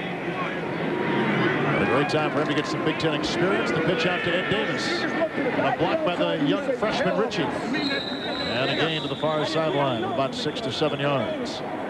Well, I think we're going to see a lot of running game for Michigan the rest of this football game. They're going to let Riemersma throw the ball occasionally, play action passes, and get him some experience at quarterback. But I think you're going to see 2 tight ends. I think you're going to see Davis and Biakabatuka running the football. He's played every game this year, but as we said before, he's just thrown the 2 passes. Down to about 2.5 minutes remaining in the first half. And a second down and 3. Short drop and a near side route for Alexander. Out of bounds. Coverage applied by Moses Taylor. Throwing the fade route to the outside of the field. The one thing you have to do as a quarterback, keep the ball in the playing field. That time Riemersma threw the ball a little too wide, a little bit jacked up, getting in a football game. You know, he thought he'd play, but he thought he'd play in the 4th quarter. This is great playing in the 2nd quarter with your backup with a 38-0 lead. 3rd down and 3.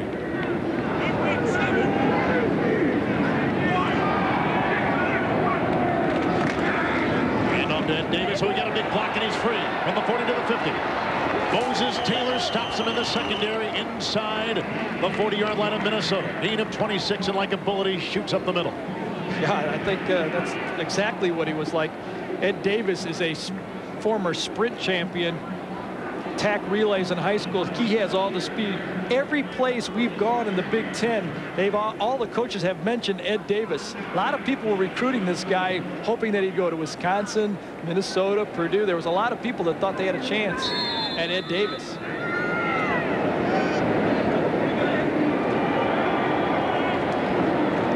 Pitch out, Biakabatuka. Ran into a couple defenders, knocked them backwards, and takes the ball down to the 32-yard line. I guess last week when they played Purdue and the Michigan PA guy would come out of Michigan Stadium, there was laughter and cheers in the stands because just to get that name out like that. Well, I've been cheering every time you pronounce it right. We'll start waving more than I want to see more animation. Really easy. Biakabatuka. Timanga. But they call him Tim, but he prefers Timanga. Am I right? Oh, you know the story better than I do. Well, you know, whatever he prefers the ball. I know that. He can run. 2nd down and 3.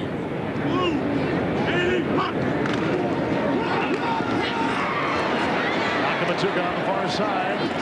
And he gets the 1st down, angling to the sideline. He's out of bounds at the 25-yard line. Rodney Heath makes the stop. He's got some quickness, doesn't he? Kevin, you know, this almost reminds me, and when I was playing, we'd have what you call a Friday practice, or for the college kids, a Thursday practice, where no one's allowed to hit the offense. They just give them a look, kind of hit up their linemen, and no one tackle in the secondary because you don't want to get anybody hurt. Michigan's running backs are turning the corner and running upfield. It looks like a practice session out there for them right now. Maybe that loss last week at Illinois had some far-reaching effects on this Minnesota program. And as we talked early, the horrible start, the disastrous start that they had, you can see with the sacks involved, only 2 yards rushing in this game.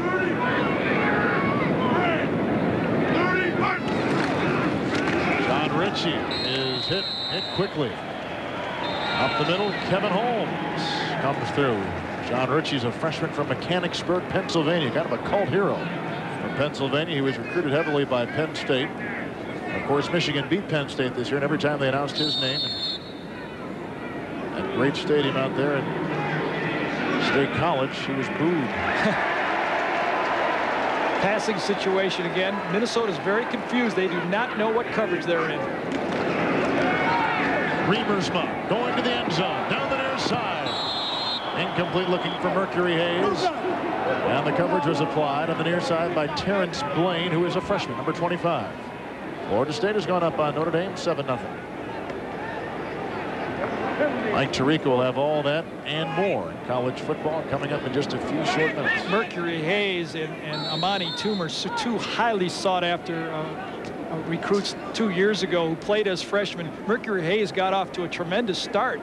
As you look at Amani Toomer, his mate, 2 sophomores, now true sophomores.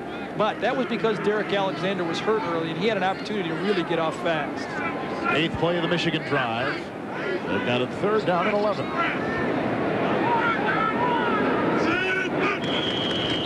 And maybe a delay of game on Michigan. Play clock was down to 1. And now he's showing 0. Dead ball. Delay of game. 5-yard penalty against the offense. 3rd down. Losing Ty Wheatley for Michigan was tough on him. Go ahead. We get some. Well, Notre Dame, Florida State, that's what everybody. Is this the game of the century, you think? Well, this week. Yeah, yeah, right. if Florida State wins, then the Florida game and then the rematch with the Miami or Florida or Notre Dame will be the next game of the century. And some great games down in the Southeast. Mike Tirico will take you right through there. 3rd and 16 with the penalty on Michigan. Remersma. Good feel in the pocket. Now on the fly. Got a block from Holder Smith, who's knocking out defensive linemen. And at about the 29-yard line, Remersma goes out of bounds and picks him about 1.5 yards. Don Williams finally makes a stop. Walter Smith said, you know, I was wide open. I mean, throw me the ball. I'm not going to get any more of these big blocks for you if you don't throw me the ball. I'm wide open. Throw it. Oh, well, let's go back and get the hit. Hey, you got wide receivers that protect you like that. You've got to throw them the football. Hamilton is in to try a long field goal. It'll be 47 yards. Don't have enough guys on the field. And the play clock is down to 10. Michigan does have 2 timeouts. Minnesota with all 3 of theirs. Hamilton is a freshman redshirt from Boca Raton, Florida. That's the play clock you see. And the long kick from 47 yards. Good. My. For people who follow Michigan football, everything is clicking today. 41-0 Michigan at halftime. Remy Hamilton had a chance to steal the job last week. I really think the big difference for the kickers for Michigan is the turf. The grass at Michigan is very bumpy, and they've had main problems, but you can see this is about his limit. He just barely cleared it. About 4 yards to spare. But as you know, special teams have been a constant source of concern for Michigan. And as you say, it's interesting to see him knock a 47-yard field goal through. Their special teams were practically embarrassing last week against Purdue. They fumbled a kickoff. Derek Alexander had -4 yards and 4 punt returns, and he dropped a punt return also. So, you know, this is when you're hitting on all cylinders. You know, that's what makes it 41-0. Of course, there's not much pressure out here either. No, not now. There isn't. Not when you're leading 41-0. Seems like the strategy that Gary Moeller used a couple weeks ago, as he opened up literally every job on the team, is having some nice reaching effects and has had a great impact on his Michigan program. Well, yeah, and he really just had to get back to basics. You know, that tough loss they had against Michigan State and the shocking loss that they had to Illinois really sent them reeling. Kickoff by Hamilton. Chuck Rios under it at the 4. And nice broken tackle. And he's on to the 29. 11 seconds remaining in the first half of play. Mike Tirico standing by with our entire crew with highlights and scores and up-to-the-minute information on some big games in the ACC and the Southeast Conference. And an interesting day in the Big Ten as well. We'll talk more about that in our second half. Really are 2 key football games, other football games in the Big Ten. Illinois and Penn State, Indiana and Ohio State. 2 huge games for that will determine the Rose Bowl participants. Starting later today, we'll talk about that in our second half. Here comes Shade. All 6 of them throwing it. It's intercepted on the far side by the freshman Clarence Thompson. Receiver wasn't even looking for the football that time. That's a miscommunication. tight end Eric Dallin wasn't even turning back to look. I think he was very surprised that ball was thrown. Well, obviously, he wasn't even looking for it. He lets it rip. You're going to see Dallin. He's not even looking for it, going one way. That's a great catch. And Clarence Thompson, great offensive play. He was a quarterback in high school and highly sought after 4.4 speed. And this is a secondary that lost Corwin Brown, as we mentioned before. I mean, they were really hit by graduation back there. You got to believe Michigan just might take a knee and have some mercy out of here. 5 seconds remaining before halftime. Either that or a I think you're right. They're going long. And a little bit high for the acrobatic attempt of Mercury Hayes. Clock down now to 1 second.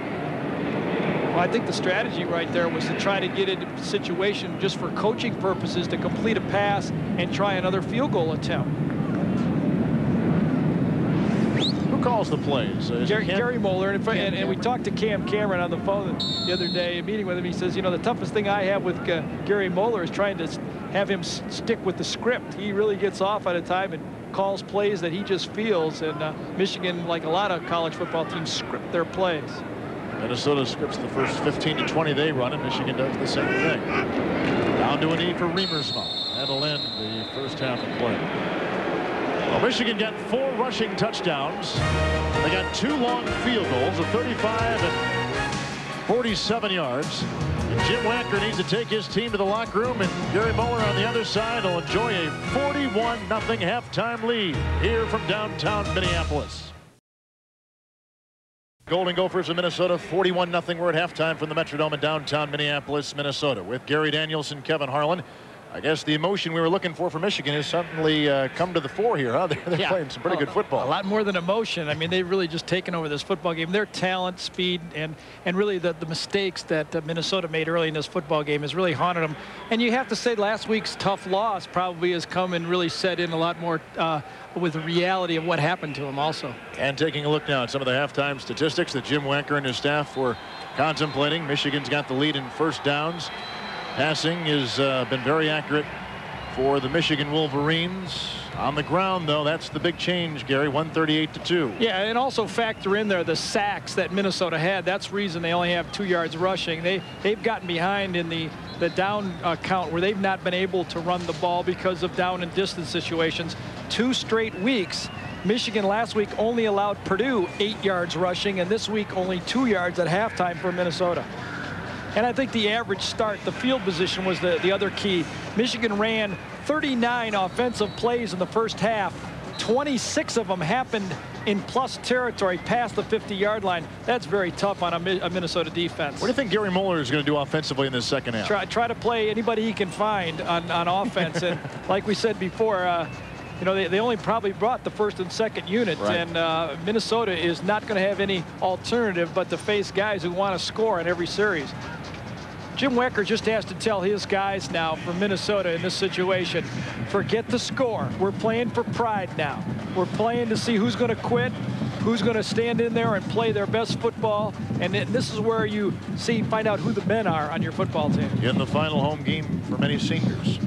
It's a tough way to finish it. Unfortunately, that in pro sports, I mean college sports, nobody really has any mercy when you're down. They kick you. Amani Toomer and Bianca Batuka deep back for Michigan. And it'll be the youngster Toomer on the fly at about the 11. Got a block. Little foot race to the 25. Look at the speed burners turning on. Got a great block from Bianca Batuka. Another broken tackle.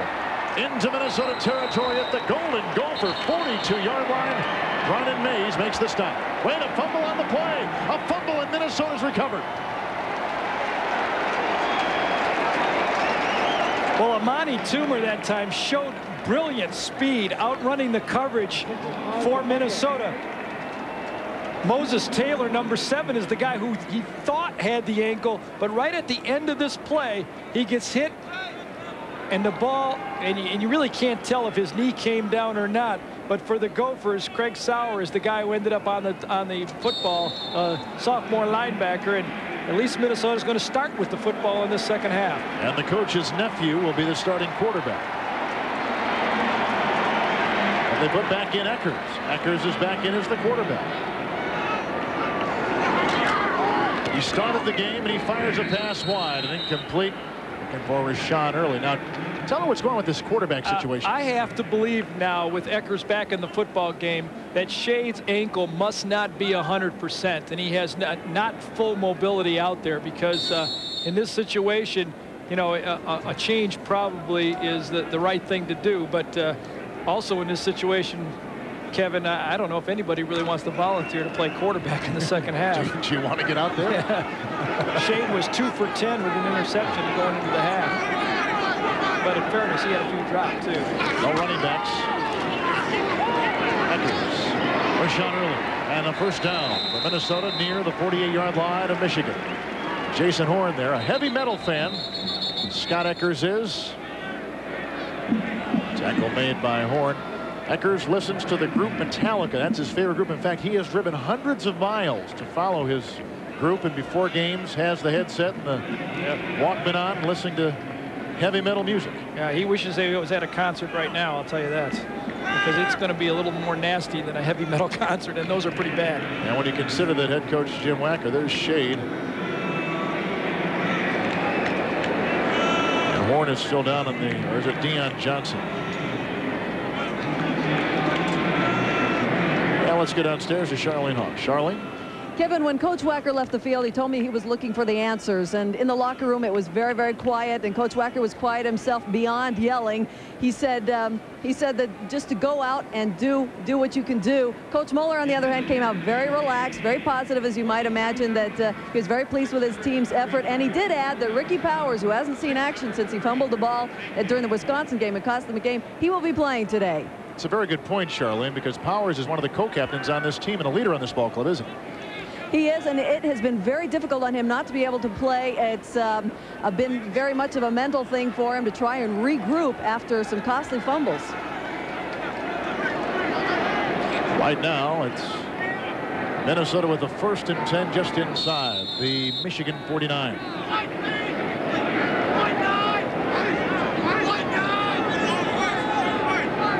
Again, no backs. Eckers hits the tight end. Eric Galen, it's a first down, flag thrown on the play. Tackle made by Diolo Anderson. Kansas State an early lead. Army on top of Lafayette at the half. That's the second key pass play. Well, in Minnesota's thinking, I mean, anything is key right now that's successful just to keep their defense off the field. They get another holding penalty that's cost them big-time yardage. Offense. 10-yard penalty for the spot of the foul. Repeat first down. First reception by a tight end in this ballgame. And again, the penalty is from the point of the foul, so it ends up being a big penalty. That'll be 1st and 25 for Minnesota. Gophers came in 2 today, 3-3 in the Big Ten, 4-5 overall. Eckers dumps it off across the middle, caught by Chuck Rios. And he is upended, taken down.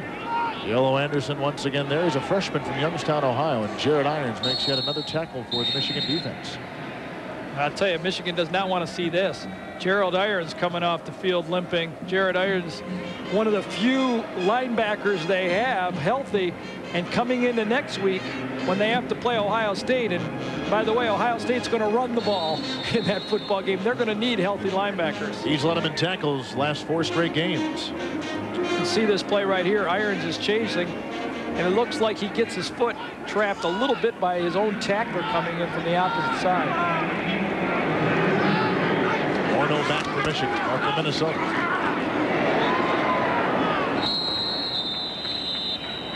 This is an offense which has a lot of its roots in the Miami of Florida offense, and Dennis Erickson, the coaches here, have spent time with the Miami staff looking at their passing schemes. Well, it works well on a chalkboard, but if you don't have the blocking, nothing works well. Michigan is playing 2 free safeties, 1 short and then 1 deep, and all these people out here are forcing their men inside of the 2 free safeties. That's why the Shade and Eckers and all the quarterbacks are having trouble finding somebody, because everyone's forcing their receivers into the free safeties. 3rd down. Oh, it's getting Very crowded inside. Ball is loose. Fumble recovered by Minnesota back at their 22. Same coverage, and one of the things Bob DeBest said that he had a problem with his offense is the wide receivers do not do a good job of getting off the jams. Michigan has moved up their secondary. They played man coverage with outside technique. And as Eckers drops back to pass here, he really has no one to throw as Dyson and Horn and Stanley meet at the pass. Mike Kimball will be back to punt for the Golden Gophers. His first one went 12 yards. Deep back Mercury Hayes given a fair catch as he looks into the bright lights of the Metrodome. I'll tell you who I'd like to see run the ball a little bit in this football game is Ricky Powers. Yeah. It'd be nice for him as a senior captain who's had a great attitude as he's gotten a few key fumbles and lost the ball. And it'd be a nice thing, I believe, to get him back in his football game. And I'm sure his teammates would really come out and congratulate him and really get excited to see Ricky Powers carry the football. Well, he's fumbled twice at key moments. Charlene gave us a story a couple minutes ago, and he is still well liked by this team. One of the co-captains, as we said. Todd Collins is back in at quarterback. And here's Tyrone Wheatley running up the back of his own offensive lineman. Trying to follow the block of Thomas Gines, who's a freshman from Kankakee, Illinois. Yeah, Gines has really made a difference. A 6'5" freshman, 299 pounds. He runs well at that left tackle position. And the starter, Trezell Jenkins, who's usually playing left tackle in the new realignment of the Michigan offense, a little bit of a disciplinary problem with the coaching staff. He's not playing in this football game, and maybe they found a new player. Second down and 8.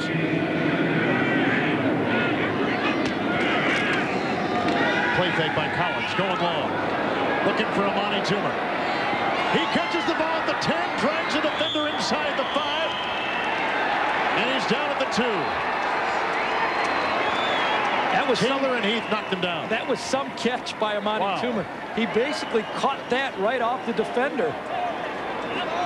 I think it was Rodney Heath, number 6, and he caught it right on his shoulder pad. The ball was slightly underthrown, and the game plan that Michigan is using, throw deep. They think they have a mismatch against the corners for Minnesota, and you can see the ball slightly underthrown, and he catches it just as he's trying to be ripped through by Heath and holds on to the ball.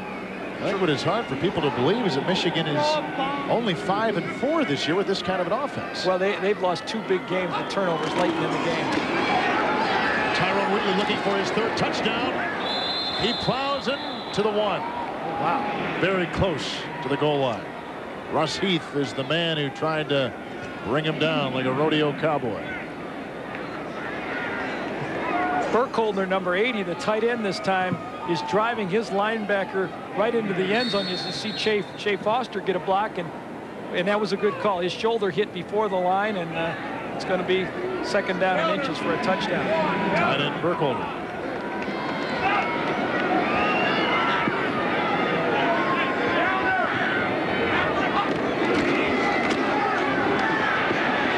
Looking cut back to the line of scrimmage.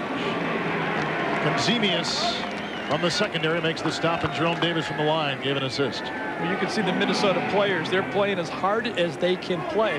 That was decent coverage on Amani Toomer on that long pass, and now 2 straight plays. They stopped Tyrone Wheatley short of the touchdown, and you know that's about all Jim Wacker can ask from these guys.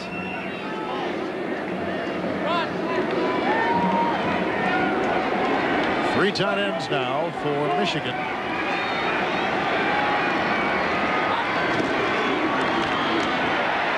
To the freshman, John Ritchie. He can't pile it in. Now in that second quarter, the Irish and the Seminoles tied at 7. Look at Nebraska on top of Iowa State up in Lincoln. And Auburn undefeated still, leading Georgia. What a game they've got down in South Carolina today. Look at that. Yeah, the way those Florida team plays, most games end up that way. Oklahoma on top of Oklahoma State. Pat Jones has never beaten Oklahoma while he's been at Oklahoma State. Well, they're going to go for it now on 4th down and goal to go. Wheatley is in the game. Wheatley's got a block, and he's got his third touchdown of the day.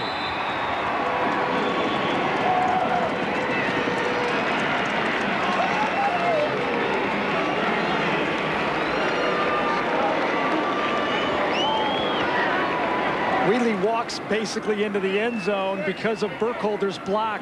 The tight end, number 80. Watch him fit on Russ Heath, number 91. And Wheatley, with his speed, knew he could just trot into the end zone. When a team is pinching and gambling, and you have to do that when it's inches to go for a touchdown, you have to put the pinch on. That was a good call by the Michigan staff to take it outside. That's the 5th running touchdown today and the 3rd by Tyrone Wheatley. That's his 38th career, 2nd all-time at the University of Michigan, bettering Desmond Howard by 1.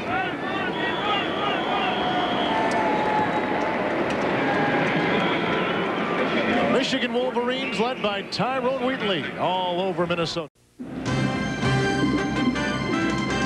ESPN's presentation of Big Ten college football is brought to you by the New Dodge, a division of the Chrysler Corporation, and by Budweiser, fresh, pure, natural. Proud to be your Bud. Next week they play for the Pig in Iowa City against Iowa. Well, the goal was to get all 3 of them. The best they're going to do is 2 of them. Yeah. The Axe and the Pig. Well, if you got a bunch of guys that are hungry on this Minnesota team, that Pig may mean more to them if they're going to get some food afterwards. Lezovic to kick off for Michigan. Heath circling under at the catch at about the 7. Again, spun around to the 23.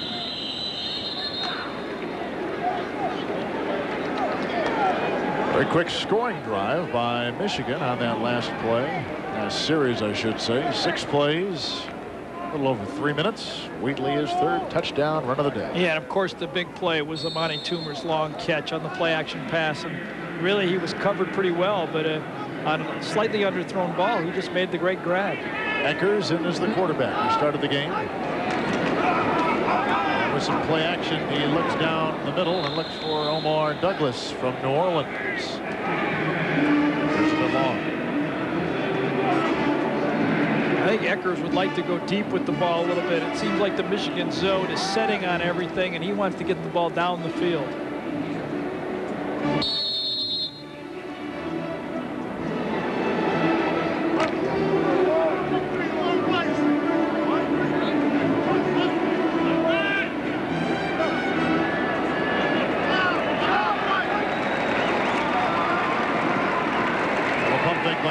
Pocket collapsing, and he finds Omar Douglas. He's got a first down running up the near side. And Douglas picks up 19 yards on the play, the all-time leading receiver in the history of the University of Minnesota. And the real reason this play worked is that Eckers had time to pump fake one, let Douglas clear the middle linebacker or the short free safety in the zone right there and hit him on the other side of the zone. And you know, if he has that type of time, he'll be able to do that. But Michigan only rushed 3 players. I think we're going to see the 4-man rush most of the time now. Little play action and go to the tight end. And a pick up the block 6. Eric Dalen makes the reception. And the tackle made by Bobby Powers coming up from the linebacking core. He is from River Ridge, Louisiana. Yeah, and as you look, Notre Dame taking the lead, just as I predicted. No, I predicted Florida State by 2 touchdowns. You're a partner today of mine, so man, anything you say, I'm going to believe, right? I'm always wrong. Second down and 3 for Minnesota, trailing 48-0.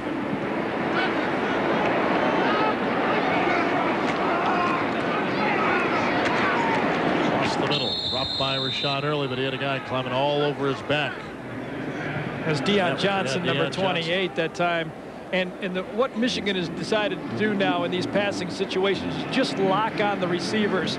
They do not have a lot of respect for the pass protection. They know they're going to get to Eckers sooner or fairly quick, and that they don't have to cover that long.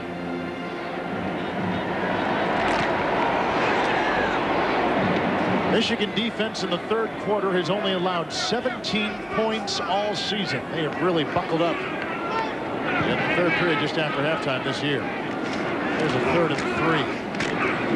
Long, he's got Douglas. Nice defense across the way by Alfie Birch. The reason Alfie Birch can cover that post corner route so well is he knows he has help in the middle of the field so that he can bite on the outside cut and leave the inside cut for his extra free safety. Otherwise, that would be tough coverage.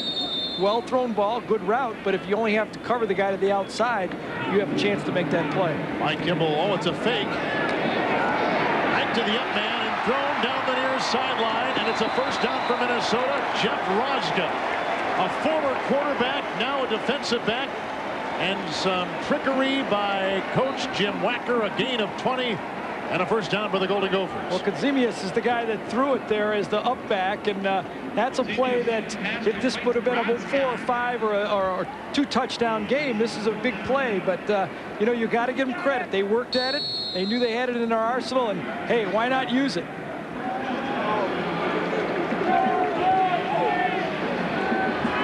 First and 10 for Minnesota.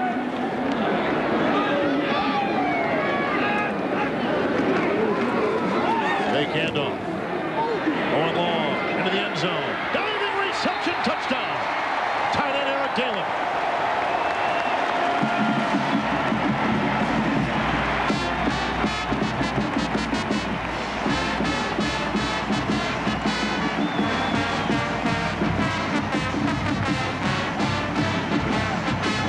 Did I just say something about Michigan's defense giving up 17 points the entire third quarter this season? Well, you got to admire the Minnesota kids. I mean, they didn't realize it's 48-0. They're hanging in there, playing hard, and the credit should go to Jim Wacker. He has to get his kids to play hard the second half, and so far they have. Mike Chalberg from Auckland, New Zealand, with the extra point for the Golden Gophers. 48-7 is the score. Jim Wacker's team knocks off that goose egg, and they get on the board halfway through the third quarter. Nice touchdown pass by the Gophers as they get on the board. Kevin, we were talking about where a defensive back has his help. In this situation, Clarence Thompson is right here. Here's the free safety, and here's the man he's covered. Watch how he comes out on his pattern, and if we can stop the play right about here. Look at Thompson knows he has help inside. He should not go for the fake.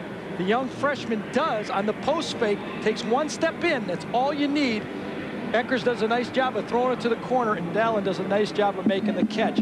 But that's what you're talking about. As a defensive back, you have to know where your help is. He took one false step inside, and it cost him. Scott Eckers, who throws the touchdown pass, his 14th of the season. And the kickoff, hauled in by Amani Toomer at the 5. On a block at the 20. There's a flag, and he's out to the 27-yard line. You hear me holler? They're holding. 48-7, Michigan with the lead midway through the third quarter. Here's Ron Winter, our Big Ten referee today. It's against Michigan. Let's check in with Mike Tirico. Mike? And let's check in what's happening in the ACC. Clemson, boy, Virginia just can't get it done there. Chris Franklin, 16-yard run, 4 Simeon Willis interceptions. The Tigers lead late in the fourth quarter there. Clemson came in 6-3. Virginia 7-2. That's a surprising one for me. I thought Virginia, they showed me a lot against the second half against Florida State. And, I really expected them to win that football game. Cavaliers have never won down in Death Valley. Well, Michigan has their worst starting field position of the day. Back at their 16. Collins, the quarterback. And Wheatley, the ball carrier. A block for the win. Outside. Oh, fumble after the hit, but they're going to rule him down. They'll rule him down at the 23-yard line. And a gain of 7. Narcisse. Rod Narcisse makes the stop, number 37, in the secondary for Minnesota. Tyrone Wheatley. Right now, Kevin, Michigan has on their offensive line, the left side of their line, really, with Gwines, Runyon, and Rod Payne in at center. 3 freshmen playing at one time on the line. And this is usually a line dominated by seniors and juniors, isn't it? Absolutely. That's the big change they had to overcome this year, and they're starting to find themselves on the offensive line. It's going to be a very tough football game for Ohio State next week. I think Michigan has really found their pace. Coming into this game, there was a lot of talk about the Michigan substitution pattern, but it really has not been an issue today, has it? No, it really hasn't. And I think most people are comfortable with it now. Offense. 5-yard penalty. Second down. Who does it affect most, the defense or maybe even the referees who have no feel for what's going on? No, it affects us the most. We can't show any highlights. We never know when they're going to snap the ball. Look at Notre Dame over Florida State. Goodness. Georgia Tech on top of Wake Forest. Second down and 8 for Michigan.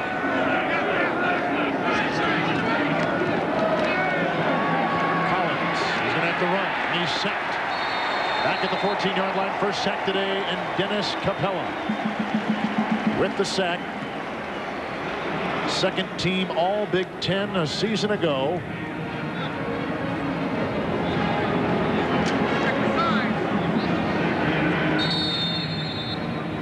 See, this time this is a coverage sack. Collins is ready to throw the ball, but Minnesota is squatting on it. Capella does a little bit of a spin move, beats Sullivan back inside, but Minnesota's defensive backs continue to squat at about the 10 to 15-yard spot. Michigan has to go deep. 3rd and 11.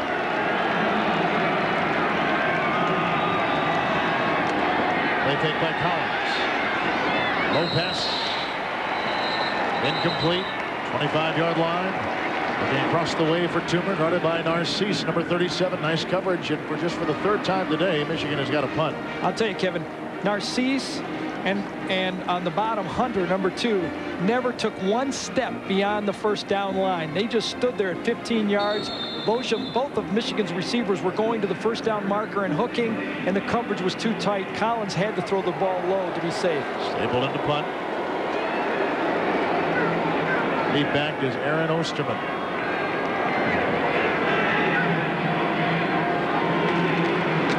Rushes on his way.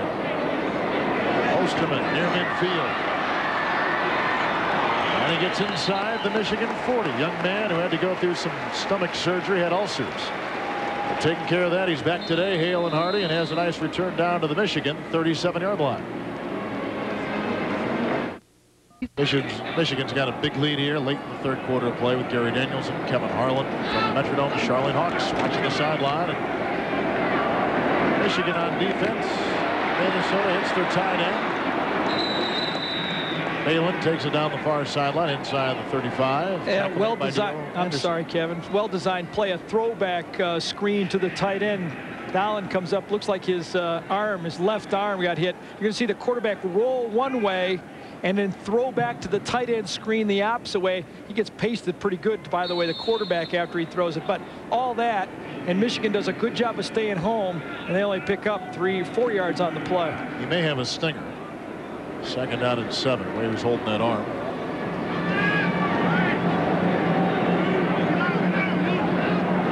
Out of the blitz. Oh my goodness. Throw it away, and that's what he does. Flags are thrown down the near sideline. Chuck Winters came flying in from that secondary. You're going to get holding on Ty Law, I think, on the bottom down here. Holding Oosterman.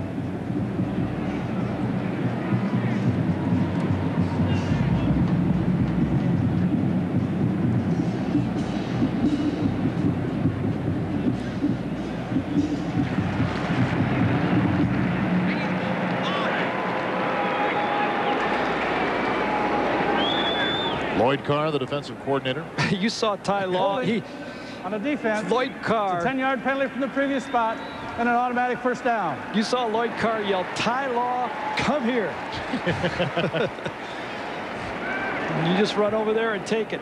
Safety blitz. Winters is going to come right up the middle.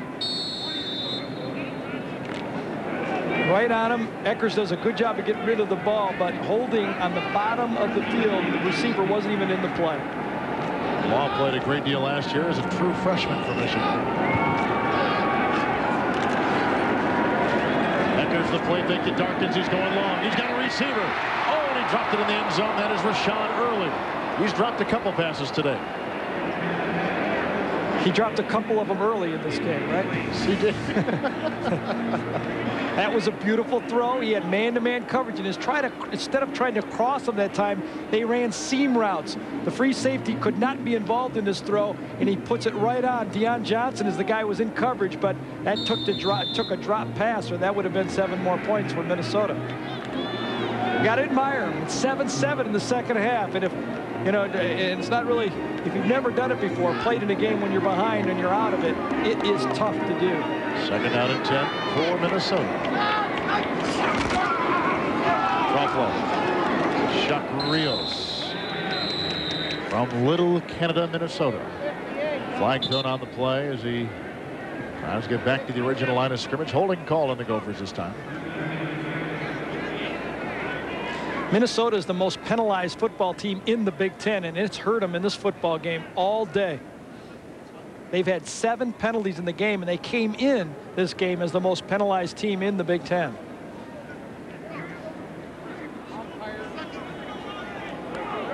Holding.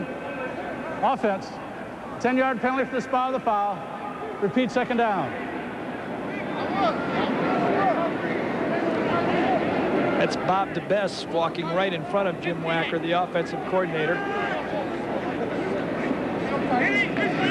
Not the guy with the bowl cut, too. He's got a hat on. There's our coach. There's our coach. Father of 3 little girls. Well, 2 girls and then a new son, didn't you say? Well, that's right. Yeah, that's excuse me. He had long hair. He had long hair. Comes it off of the flat. Caught by Antonio Carter. And Antonio Carter with the reception. We send it off to Mike Tirico. Mike. Kevin, here's what's going on in the SEC. South Carolina, Florida. Steve Tannehill moving the Gamecocks down the field. Hits Mike Reddick. Mark it out at the 2. And South Carolina punched a field goal in from there to take a 3-point lead. The perfect team in the SEC. Auburn leading Georgia. Frank Sanders, the touchdown catch. You know, Kevin, I saw Stan White, Auburn quarterback, play as a freshman. And it seems like he's been there forever. So he really is a talented football player, and Barry Bowden has done a nice job utilizing him. It looks like Michigan's going to come with the blitzing. Here they come for the secondary. The pass down the middle. Omar Douglas cannot find the handle. Up the middle, Chuck Winters was coming right through, as was Jason Horn. Yeah, Alfie Burke did a nice job that time, number 7. He had Douglas, who's a real speed receiver, and he knew he had nobody deep. He knew the ball was going to be thrown, but it had to be perfect. Winters is going to come free. Eckers does a nice job getting rid of it, but you can see Birch able to just get in his hand. And his technique here is when the receiver reaches, he reaches. Actually gets his hand in there and busts up the play. That's good defense by Birch. Well, here is a attempt of 46 yards on a field goal. He is only 3 of 7, Schallberg is. Between 40 and 49, he's got the distance, but he's wide. Wide to the right.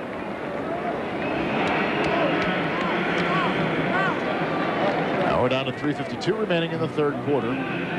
I think Michigan has lost their focus a little bit in this football game. You know, you go into halftime with such a big lead, 41-0, and then you come out in the second half, and the first string, the first guys who they at halftime, they're thinking that they're going to go out there and drink Gatorade, and they're back in the football game.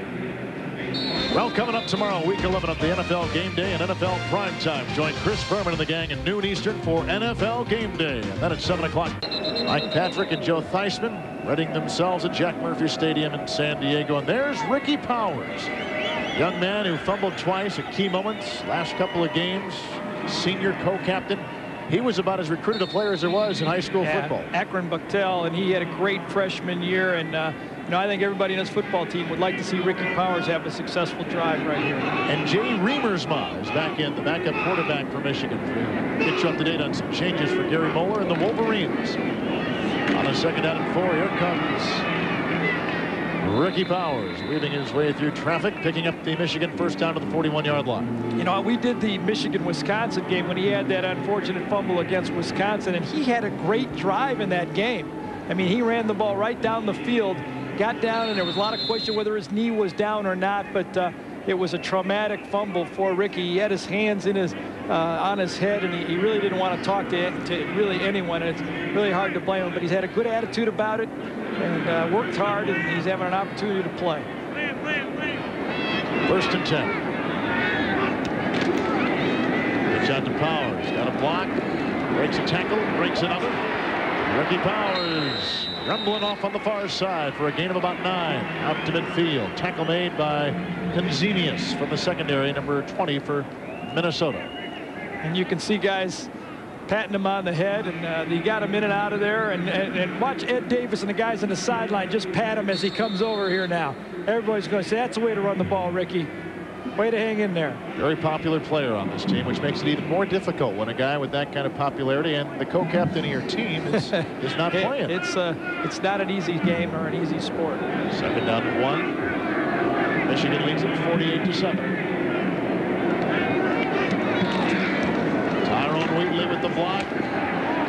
Boy, and then Minnesota reads it well, and Russ Heath makes the stop coming from the middle linebacker position. Yeah, Trezell Jenkins, number 77, is in at right tackle that time, and Capella had an outside charge on it. He was not able to hook him.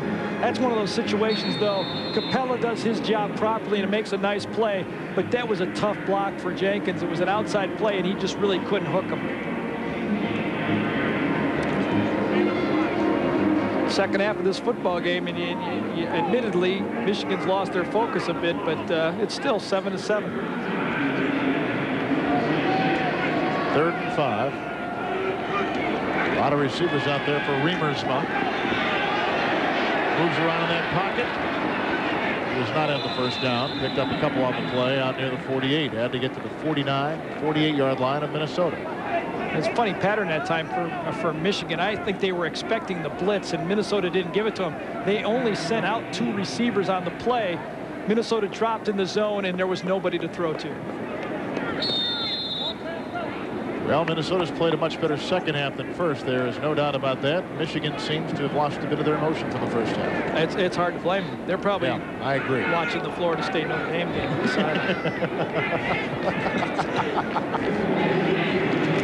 Osterman deep back for the punt coming from Stapleton. Osterman waving that arm. Landed back in at the 1. Kick into the end zone. Touchback to the 20. That's a punt of 52 yards. Stapleton from Springfield, Illinois, averaging about 40 yards per punt.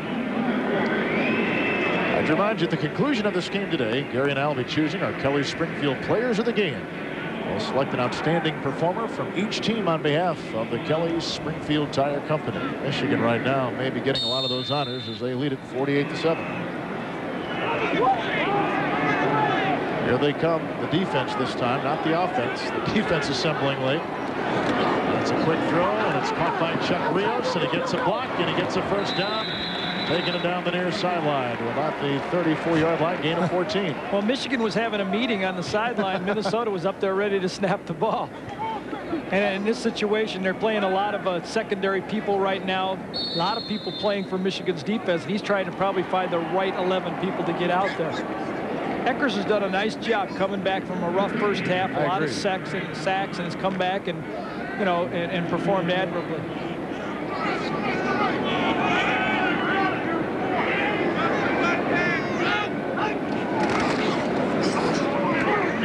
Eckers to throw at the far side, and the reception by Omar Douglas, and he's out to the 38. Time has expired here in the 3rd quarter of play. Minnesota's come back just a bit. Nonetheless, Wolverines 48-7. Had a tight 7-7 contest here in the 3rd quarter. Michigan, Minnesota. Don't pull back. Oh, I guess you got to give the whole score, to be honest, don't you? It all adds up to 48-7. 2nd down, 6, first play of the 4th quarter. They hit Rashad early. He's got a first down and some room to roll. Inside the 40, inside the 35, and add 50. Maybe a late hit. Yeah, late hit by the freshman Thompson, number 17. Boy, I'm a little surprised if they don't get called here. Thompson is going to grab him by the shirt, and he won't let go. There was no flag. Lowers the ball on the 35-yard line. Early's going to come across. This is definitely a 15-yard penalty. I mean, this is the Early's going to cross, little pitch and catch across the middle of the field, turns it outside. Thompson's going to come from the right side of your screen, latch onto it, get him out of bounds, and then throw him down. Oh, yeah. Didn't hurt, but it's a penalty. 1st and 10, Minnesota. Play action again. Deep down the near side with the receiver. It's picked off by Ty Law. Ball's got blockers. To the 20. To the near side from behind, taken down, and a flag throw with the face mask called on Minnesota. Lewis Garrison with the penalty and with the tackle. The Minnesota fans aren't happy with this because of the face mask call, which was a penalty, but they're just looking back to the last play that they thought was a penalty also. Eckers tried to look off, but he sailed the ball just a bit high, and Law was able to break on the ball and make a nice interception on the play. So Eckers, tough throw, but he's trying to make things happen. Face mask. 5-yard penalty from the end of the run. 1st down. Nice catch that time by Law. Turns it back upfield. I thought for a second he might be able to take this the whole way, but like coming back from the outside, Garrison grabs him by the face mask, and that was a penalty. Quarterback will be Remersma. Wheatley will be in the backfield. Monty Toomer will be a receiver. I'll tell you, if Michigan didn't have those breakaway chin straps, there'd be some people hurt in this game. Pitch out to Wheatley. He's already got 3 rushing touchdowns today. Shea Foster with his lead block. Gain of about 9. You know, Kevin, I think some people might be asking, why is Ty Wheatley running with this type of score? Aren't you risking injury? I think Ty Wheatley needs work. Right. I mean, they're coming into a big game next week. He hasn't played the 2 previous games. He has to get in shape, not just by running, but by running the football in a game like this. How about his carries and yardage today? 21 carries so far, 72 yards. Had a nice afternoon. He hasn't had a lot of opportunities. You know, it's one of these games where he could have 250 yards if they wanted to feature him. Yard to go and a gain of 9 by Wheatley. 2nd down and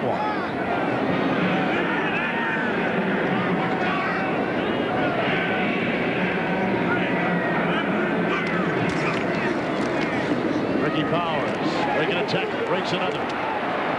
He's got the 1st down with extra effort by midfield at the 49-yard line. Capella again, the left defensive end is on an outside charge, and Trezell Jenkins just isn't quick enough to handle the underside's Capella. Capella just beating him upfield, and Ricky Powers did a great job. As you see Capella smiling on the play, said, hey, where's the other 10 guys? I'm turning them back to you. Powers gets outside, reverses his field, and makes the 1st down. And I think the idea with Ricky Powers, and maybe one of the mistakes they made in that Wisconsin game, is he needs to stay fresh. He has not played a lot. And at the end of that Wisconsin drive, he was a little bit tired when he fumbled that ball. Manga Biakabatuka in the game. It's the pitch up to Biakabatuka. And a gain to couple. We pitch it out to Mike Tirico. Here's what's going on in the Florida-South Carolina game. Backed up to their own end zone, down 3. Dangerous play here. Look at Jack Jackson escape a near safety, break free down the sidelines. A play that'll cover over 75 yards and set up an Eric Rutt run. Right now, Florida has the lead there, 30-26. Meantime, a Bryce Hunter catch has Georgia back within 2 touchdowns. Back to the Biakabatuka boys. Well, Florida was favored by 14 points in that game against South Carolina today. Boy, I tell you, can you believe that pass right on the goal line? From 1 second, it's a safety. The next second, it's he's running down the field for a 75-yard gain. Spurrier is not afraid to try anything, is he? No, Steve will throw the ball coming out of the locker room. The Biakabatuka boys, I like that. Hey, once you learn the name, you're stuck doing their games the rest of the year. You know. Thank you, Mike. You can earn a career just by being able to pronounce his name. Great kid, very quick, born in Africa. Now playing for Michigan. 1st and 21 with the penalty. Screen pass. He dumped it off to Ed Davis. He's got an entourage to lead him on the side, breaking a tackle. Look at everybody chasing him. Close to a 1st down. Craig Sowers swiped him from the side, pick up a 21. I wonder if Johnny Johnson, the Illinois quarterback, called that play, because the story behind it was Johnny Johnson called that play against Minnesota when it was 23 seconds to go. This time Davis is going to get inside. It was not man-to-man coverage. You can see Minnesota in the zones, but Payne fits. Another fit to the outside, and Davis with a great burst when he turns upfield. Davis is fast. And again, back to a point we made earlier, Michigan not sitting around waiting for something to happen. No, they just need to make first downs. I mean, they got their younger players in, and this is important for Miersma to play and throw the ball. Powers darting, cutting, dancing by the 35. Tackle made by Capella.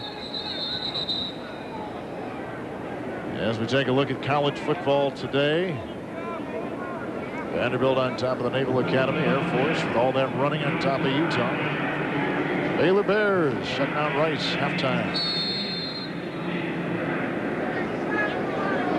Southern Miss and Memphis State. Out of the Liberty Bowl, tied at 7. 2nd down and 6 for Michigan. I wonder where Michigan's going to be going bowling if they do end up with a win today and play Ohio State tough next. It's really going to, looking at what Illinois does, what Indiana does today. It's going to have a lot of determination. Reamer's ball. Quick out, caught by Hayes. Mercury Hayes. Knocked about by Rod Narcisse. What a great name for a wide receiver, Mercury Hayes. And Mercury Hayes was an outstanding basketball player coming out of high school from down in Texas, and a lot of people thought that he would be a better basketball player than a football player. I mean, a great future. The skill positions for Michigan are set into the future, and now with the advancement of their young offensive line, you have to really say that everything's set for Michigan to have a great year coming in to next season, football season, 1994.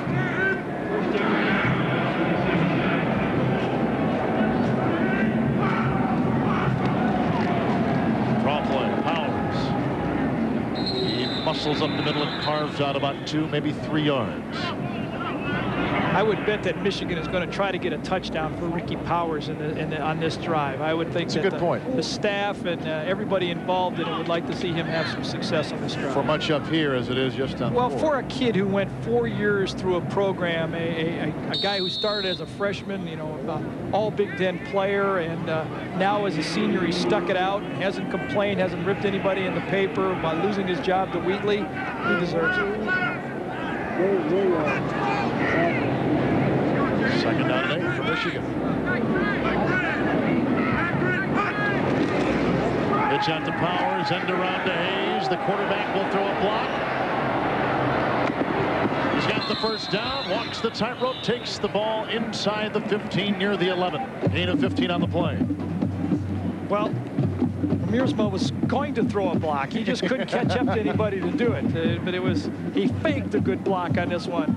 You'll see it. Powers is going to get the pitch. John Ritchie, number 40, the fullback, is going to take the end man on the line of scrimmage, and Mercury Hayes gets it coming back the other way, going to the outside. He's got a nice straight arm for a wide receiver, too. He shakes off the first tackle and gets pushed out of bounds about the 11-yard line. Ricky Powers went out the field a little bit tired. Oh, he's over there on a knee right now. Yeah, he better be careful. They might score before he gets back on the field. I think he's maybe a little bit sick. Let's not get a shot at him. There he is right there. 8th play of the Michigan drive. Pass the bucket to Ricky Powers. Ed Davis slipping. And he may have picked up about a half yard on the play. There's Powers, a bit winded. Down to about 10:50. Clock ticking here in the 4th quarter with Charlene Hawks and Gary Danielson. Kevin Harlan from the Metrodome in downtown Minneapolis. And outside, if you are interested, it's beautiful 72 inside. Outside, it's about 35. Raining, foggy, cold. It's great to be indoors. John Ritchie and Yakabatuko in the game. 2 freshmen.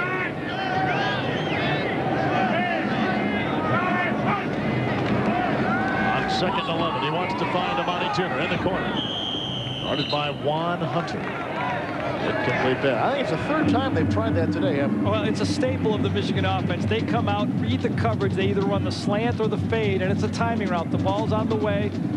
This time again, Hunter, number 2, sat and squatted at about 10 or 12 yards and got a little bit of a chuck on Toomer. And I saw the Michigan staff upset with it, but I thought it was pretty good coverage on the play. Coming now will be 3rd and 11.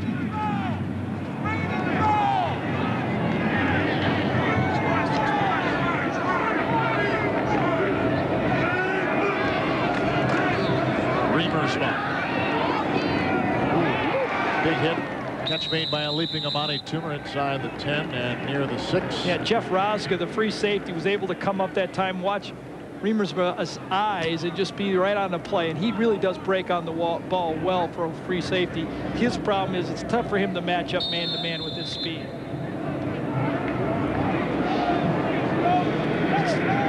You can see Rosga, the free safety, play a little bit of a combo coverage, sitting right in the middle of the field, comes up with a nice hit to save the first down play.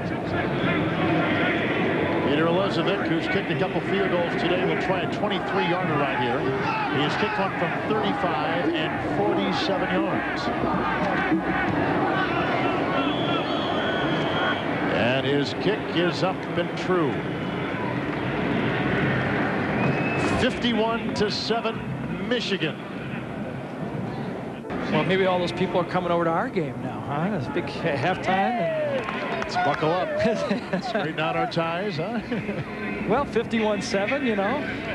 I want to correct something I said moments ago. Hamilton is the one who kicked the 47-yard field goal. Lezovic has kicked the 2 smaller field goals, and it was Hamilton out of Boca Raton, Florida, that kicked the long 47-yarder for Michigan. Beat back Rodney Heath will take it out. Breaks a tackle. Breaks another. Can't break the third, and coming from behind was Steve King. Plays in the secondary.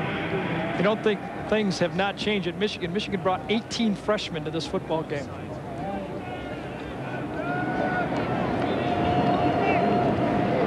Well, offsides against Michigan, you know, you got to wonder if they just don't take it and run it again. I mean, that's been a good play. You can gain a lot of yards. Gary, you were telling us last night at dinner that this Michigan team was boasting like they had not boasted before in terms of what they wanted to accomplish this year. No, I wouldn't call it boasting, but I think that they raised their standards. Michigan guys said, hey, we want to play for a national championship. And I think Gary Moeller wants that too. He says they want to set their sights like the Miamis and the Florida States and Notre Dame and say, hey, we play with those guys. We want to win a national championship.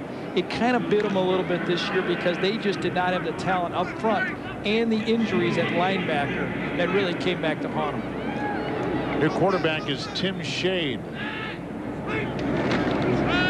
And with the delayed handoff is to Antonio Carter.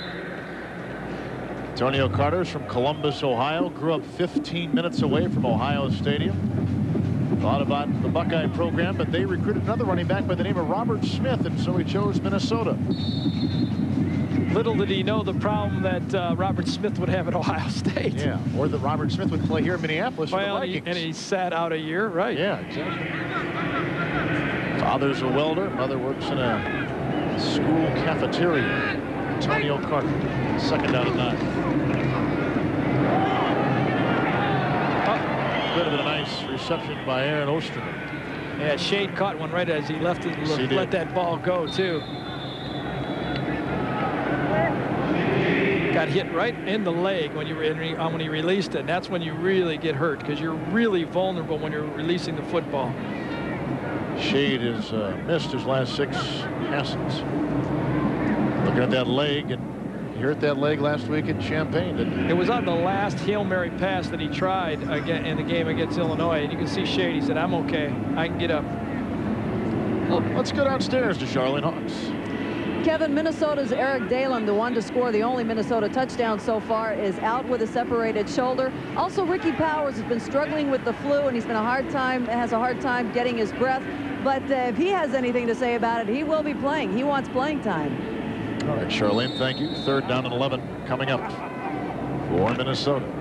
Eckers comes back in the game. This quarterback situation has been a revolving door all day, hasn't it, Gary? Well, when you get hurt, your second quarterback hurt, Shade has not had a great day statistically, but I think Eckers done a nice job coming back in this football. Nice catch, spinning the 1st down reception. Omar Douglas across the middle. John Agnews Charles makes the stop. Halftime, Notre Dame by a couple touchdowns over Florida State. Iowa State, Lincoln against Nebraska today, the 4th-ranked team. Look at Auburn, rolled by Georgia. Florida. You wonder the way things are rolling now, what's going to happen.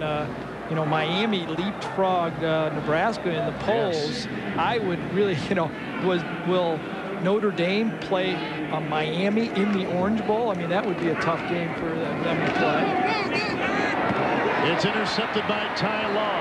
4th turnover today by Minnesota. And Law breaking tackles and approaches midfield. Now, coming into the game, we were wondering if Minnesota would have the minds focused and ready for Michigan in light of what happened last week. And obviously it has been a game that has been very forgettable. Maybe that has toyed with them. Well, I don't think it's a question of whether they're focused or not. I just don't think athletically that they can stick with this Michigan football team when Michigan's playing good football. They're trying to throw the deep seam, and Michigan's defensive backs can just make up too much yardage when that ball's in the air, and those are easy interceptions for the Michigan secondary. You know, now Eckers came off limping that time. Shade's limping. They might have to grab somebody from the stands to finish off this game. First and 10. New quarterback is in the game for Michigan. Jason Carr, the son of defensive coordinator Lloyd Carr, is in the game as the 3rd quarterback. He has not played this season, so this is his first action of the year. It's got to be an interesting relationship. When your dad is not coaching you, he's on the defensive side, but nonetheless is on the staff.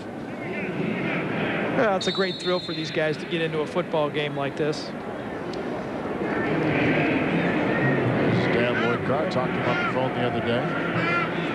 He's been at Michigan a long time, hasn't he? I knew him when he was a high school coach in the Michigan area, and he's put in his time and worked his way back up, and now the defensive coordinator. 2nd out and 4.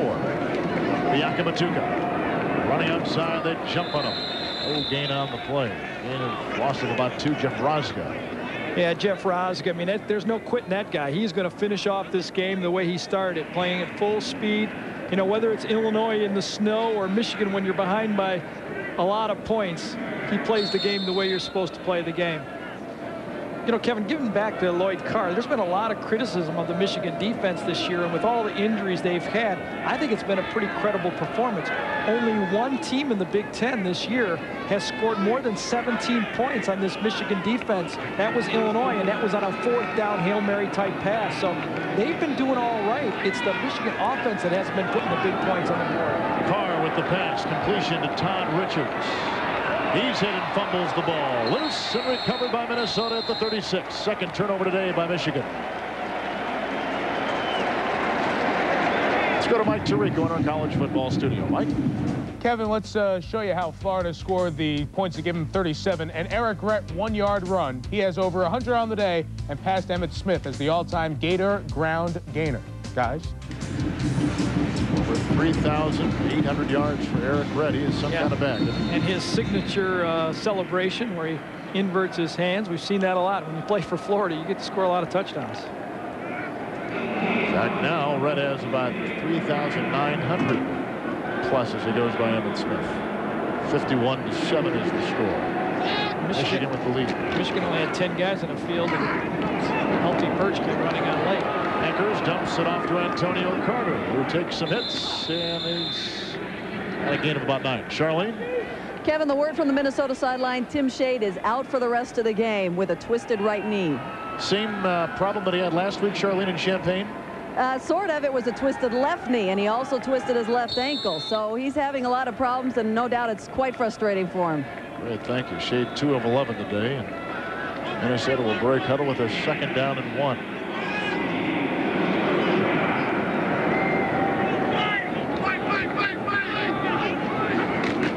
Eckers across the middle.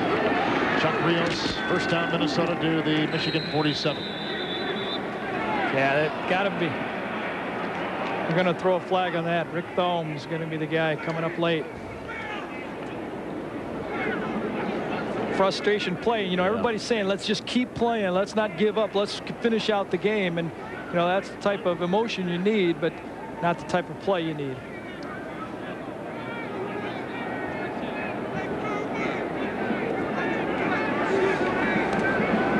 Dead ball. Personal foul. Offense. Penalized in the dead ball spot. It'll be 1st down and 10. You know, Kevin, one of the Michigan radio guys is an ESPN guy. Larry Sorensen, the former Major League pitcher. See Larry right there. He does sideline reporting for a local station. And a little bit of a trivia, he pitched the first shutout in Michigan in Metrodome history for the Cleveland Indians here against the Minnesota Twins. Now he's out in the outfield shagging flies here. So. Pitch for the Milwaukee Brewers. Yeah, Larry owes me $25 for featuring him. There you go, right there. Is that easy? Is that easy to get out? No, he said he'd take me golfing if I just showed him. 1st and 10. Eckers in traffic. He lobs a pass and it's incomplete. And we're down to 5:23 remaining in the 4th quarter. Michigan on top, 51-7. Sean Jackson in the sights of Eckers. Have to be impressed with Michigan's defense in this football game. They've been very active. They've got a good rush with just 4 people, and they've been on every throw hitting people. 2nd down and 10. No backs again for Minnesota. Little pump fake. And down the middle. Tight end leaping. Angular Mark Tangen. 6'4" freshman. Gain of 12 on the play. Gets the ball down the field. Illinois State leading #1 Youngstown State. Eckers, by the way, was the quarterback with 6 touchdown passes in that 59-56 win over Purdue. That was his first college start ever. He throws 6 touchdown passes.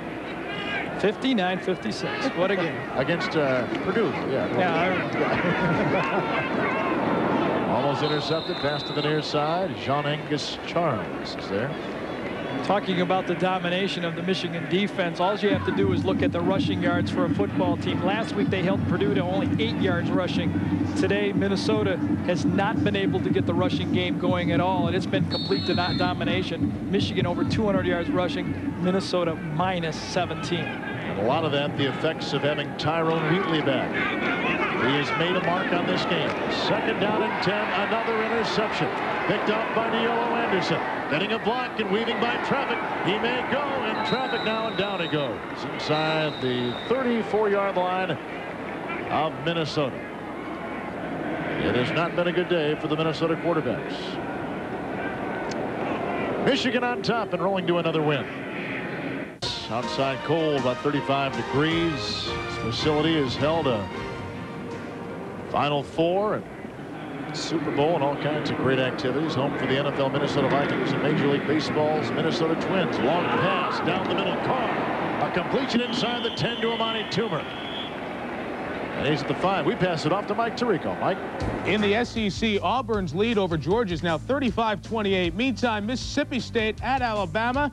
Kevin Bowie up and over, and he lands on his head. It's a touchdown. He's okay. Bama quarterbacked by David Palmer. Alabama coming in 7-1-1.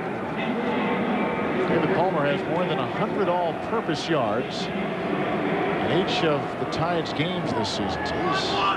So he is some kind of player, isn't he? He really is. He playing quarterback.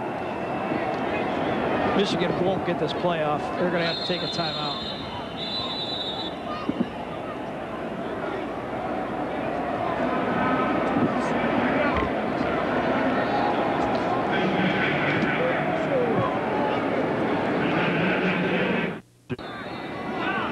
Michigan dangerously close to another touchdown.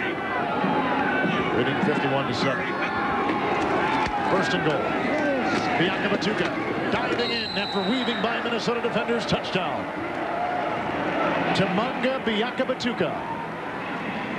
Yeah, Bianca Batuka made a nice run on that play.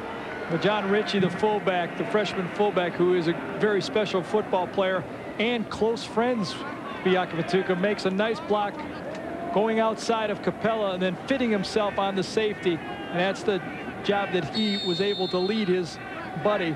Also, Gwyn's number 75, he runs well. Goins runs well for a freshman close to 300 pounds. Bianca Batuka with another touchdown.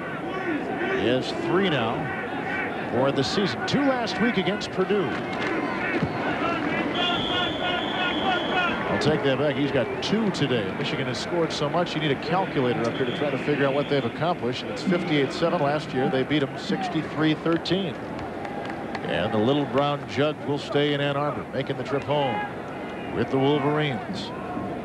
Coming up tonight, the early edition of the Residents In College Football Scoreboard Show, coming up at 7 p.m. Eastern. And CFA primetime is number 20 Louisville will take on number 10 Texas A&M. The Aggies have won 17 consecutive games at home. Comes out at 7:30 Eastern tonight, live from College Station, Texas, with Mike Gottfried and Ron Franklin. ESPN College Football primetime. There's Bianca Batuka. You know, after you say it a few times, it's not that hard. It is not that bad. Plus, go ahead. You think you got it now? Well, I've been eating a lot of bratwurst, and that kind of loosens up your jaw. Do you think you have it good now? You got it down? Bianca Batuka. Spell it. B-I-A-K-A-B-U-T-K-U-A.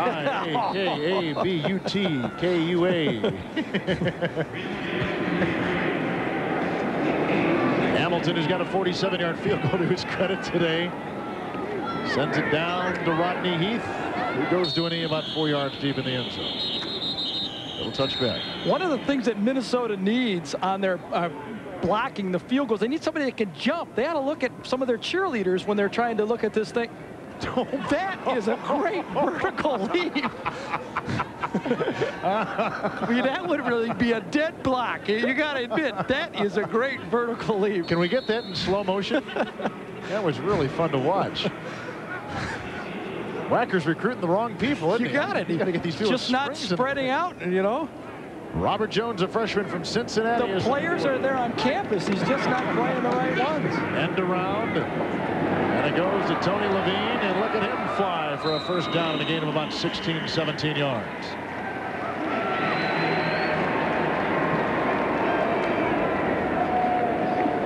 Tough day for the seniors. Last home game for the University of Minnesota Golden Gophers seniors. They'll finish up next week. They cannot make a bowl game. Even if they had won today, they would not have the number of Division I wins to qualify for a bowl berth. That was Minnesota's longest play, by the way, of the game moments ago.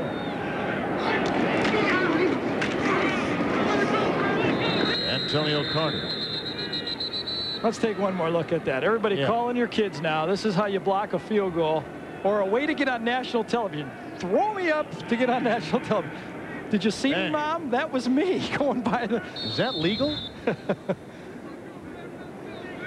Some kind of hoist by that guy. Well, it's hard to do the rest of the game, isn't it? But the thing is, you're looking at it, Gary, because you've jumped that high before, haven't you? Yeah, right. Yeah, I saw you at Purdue. I saw you play. That was right. Robert Jones, second 13, facing the end. Amazing what people will do to get on national television. I know it. Tight end, Mike Tangen receives it, and we'll send it off to Mike Tirico. Mike. As you guys try to recover from the cheerleader, we're going to spend a moment by taking you out to South Bend for some reaction on what happened in the first half. Let's go out there and get a reaction from and rejoin Kevin, Gary, and Charlene. Kevin. Thank you, Mike. It's fun to see those guys in South Bend. I'm sure it's been a very enjoyable place to watch the first half of college football today with the Irish on top 21-7. Well, I'm really surprised by that score. I really thought that Florida State had too much offense for Notre Dame. Their defensive line must be very, very tough. And as you can see, most of the people here have left to go home and watch the second half of that football game. Really, the only people that are here left must have TVs. They're watching the portables right here and just waiting for the traffic to clear.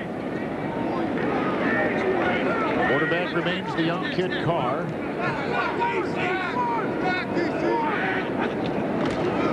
And he will hand off to Ed Davis, who's wrapped up behind the line of scrimmage. Kevin Holmes has had a pretty good day in terms of getting through that line. Yeah, and then Kevin Holmes is from Detroit. Yes. I'm sure he's happy to make that tackle and get featured in a game against Michigan. Not going to be able to do too much talking, though. When you lose 58-7, nobody really talks about your one tackle in the backfield. Mike Tirico comes up after the game with some scores. Update you on college football.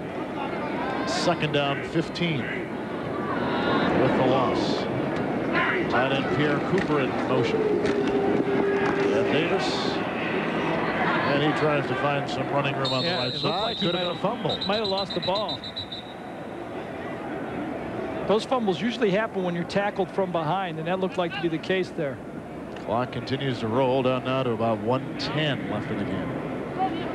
I think everyone agree both sides would like to see this game end. Let's keep the clock running. Minnesota guys would like to have it over. Michigan would like to have it over. Michigan next week against Ohio State. And down to Iowa City travel the Gophers. Bowl possibilities very high for Michigan. Carr to pass. A little bit high, incomplete, stopping the clock at 43 seconds. Now time for our Kelly Springfield players of the game. From the University of Michigan, that man right there, Walter Smith, caught a touchdown pass, blocked a punt. He was all on special teams. He was a man. He really had the big play, I think, early in the game with that early block kick. And Omar Douglas with 7 receptions, the all-time leading receiver in the history of this Minnesota Golden Gopher program. And over 120 yards today. And he's a player that may be playing on Sundays. Days to come. Punt now coming up for Michigan. Chris Stapleton will punt to Aaron Osterman. And again, 43 seconds left in the game. Osterman at his own 39. Out of block. By midfield and out of bounds at the Michigan 46, 45-yard line, and 32 seconds left. 39-yard punt. There's the jug packed away for the trip home, the flight home to Ann Arbor.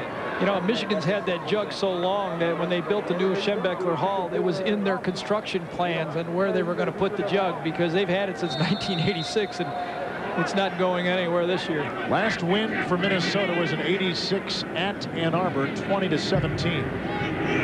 Scores coming up. Mike Tirico, then we go to NASCAR racing. Dropping it off, incomplete pass. Robert Jones, that freshman from Cincinnati, a little bit shy on his pass, looking for Tommy Watson, a running back, and another freshman from Denver. Down to 28 left in the game. 28 seconds. Michigan leads at 58-7. He's got plenty of time. The clock's not running on an incomplete pass. He can just take his time, snap off a couple more plays.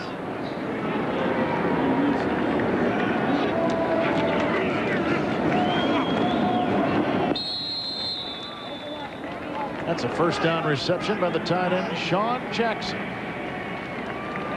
Nebraska's jumped out on Iowa State. There's a big game in the Big Ten, and Auburn looks like they're going to roll over Georgia and win. Maybe the same for Florida over South Carolina. West Virginia ball club's a good one. For an undermanned team like Minnesota had, you cannot make a lot of mistakes, and Minnesota's made them all today, and that's how you get blown out. 5 turnovers, 2 blocked punts, a missed field goal, and 10 penalties. Darren White made the reception right there. It's not a good day. There's the jug. You don't think they still have water in that thing, do you? No, they don't have water. I don't know if they ever had water in that thing. That's what's rumored to be water, but I think it was a little more important than that. 12 seconds left.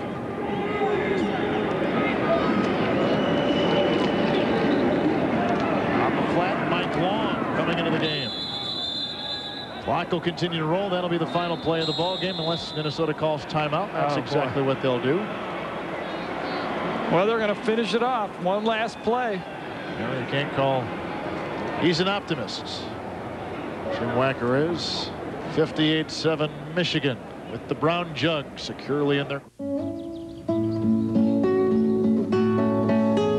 That time held the ball, and I think that Young Hoying probably learned something. The game not in question, and now Michigan's called a timeout. Well, you know, I can understand both sides. I mean, Minnesota wanted to run one more play with their young players in, and Michigan said, well, if you're going to run it, we might as well have the right people in. And you can see the people who have stayed for the game have TVs to watch the Florida State Notre Dame game. That's about all that's left. Well, this would be the largest margin of victory in this series for either team. Well, go ahead, Kev. Call me a 52-point play here. All right, here we go. No backs, 4 wide receivers, and 3 seconds left. And you're down by 51.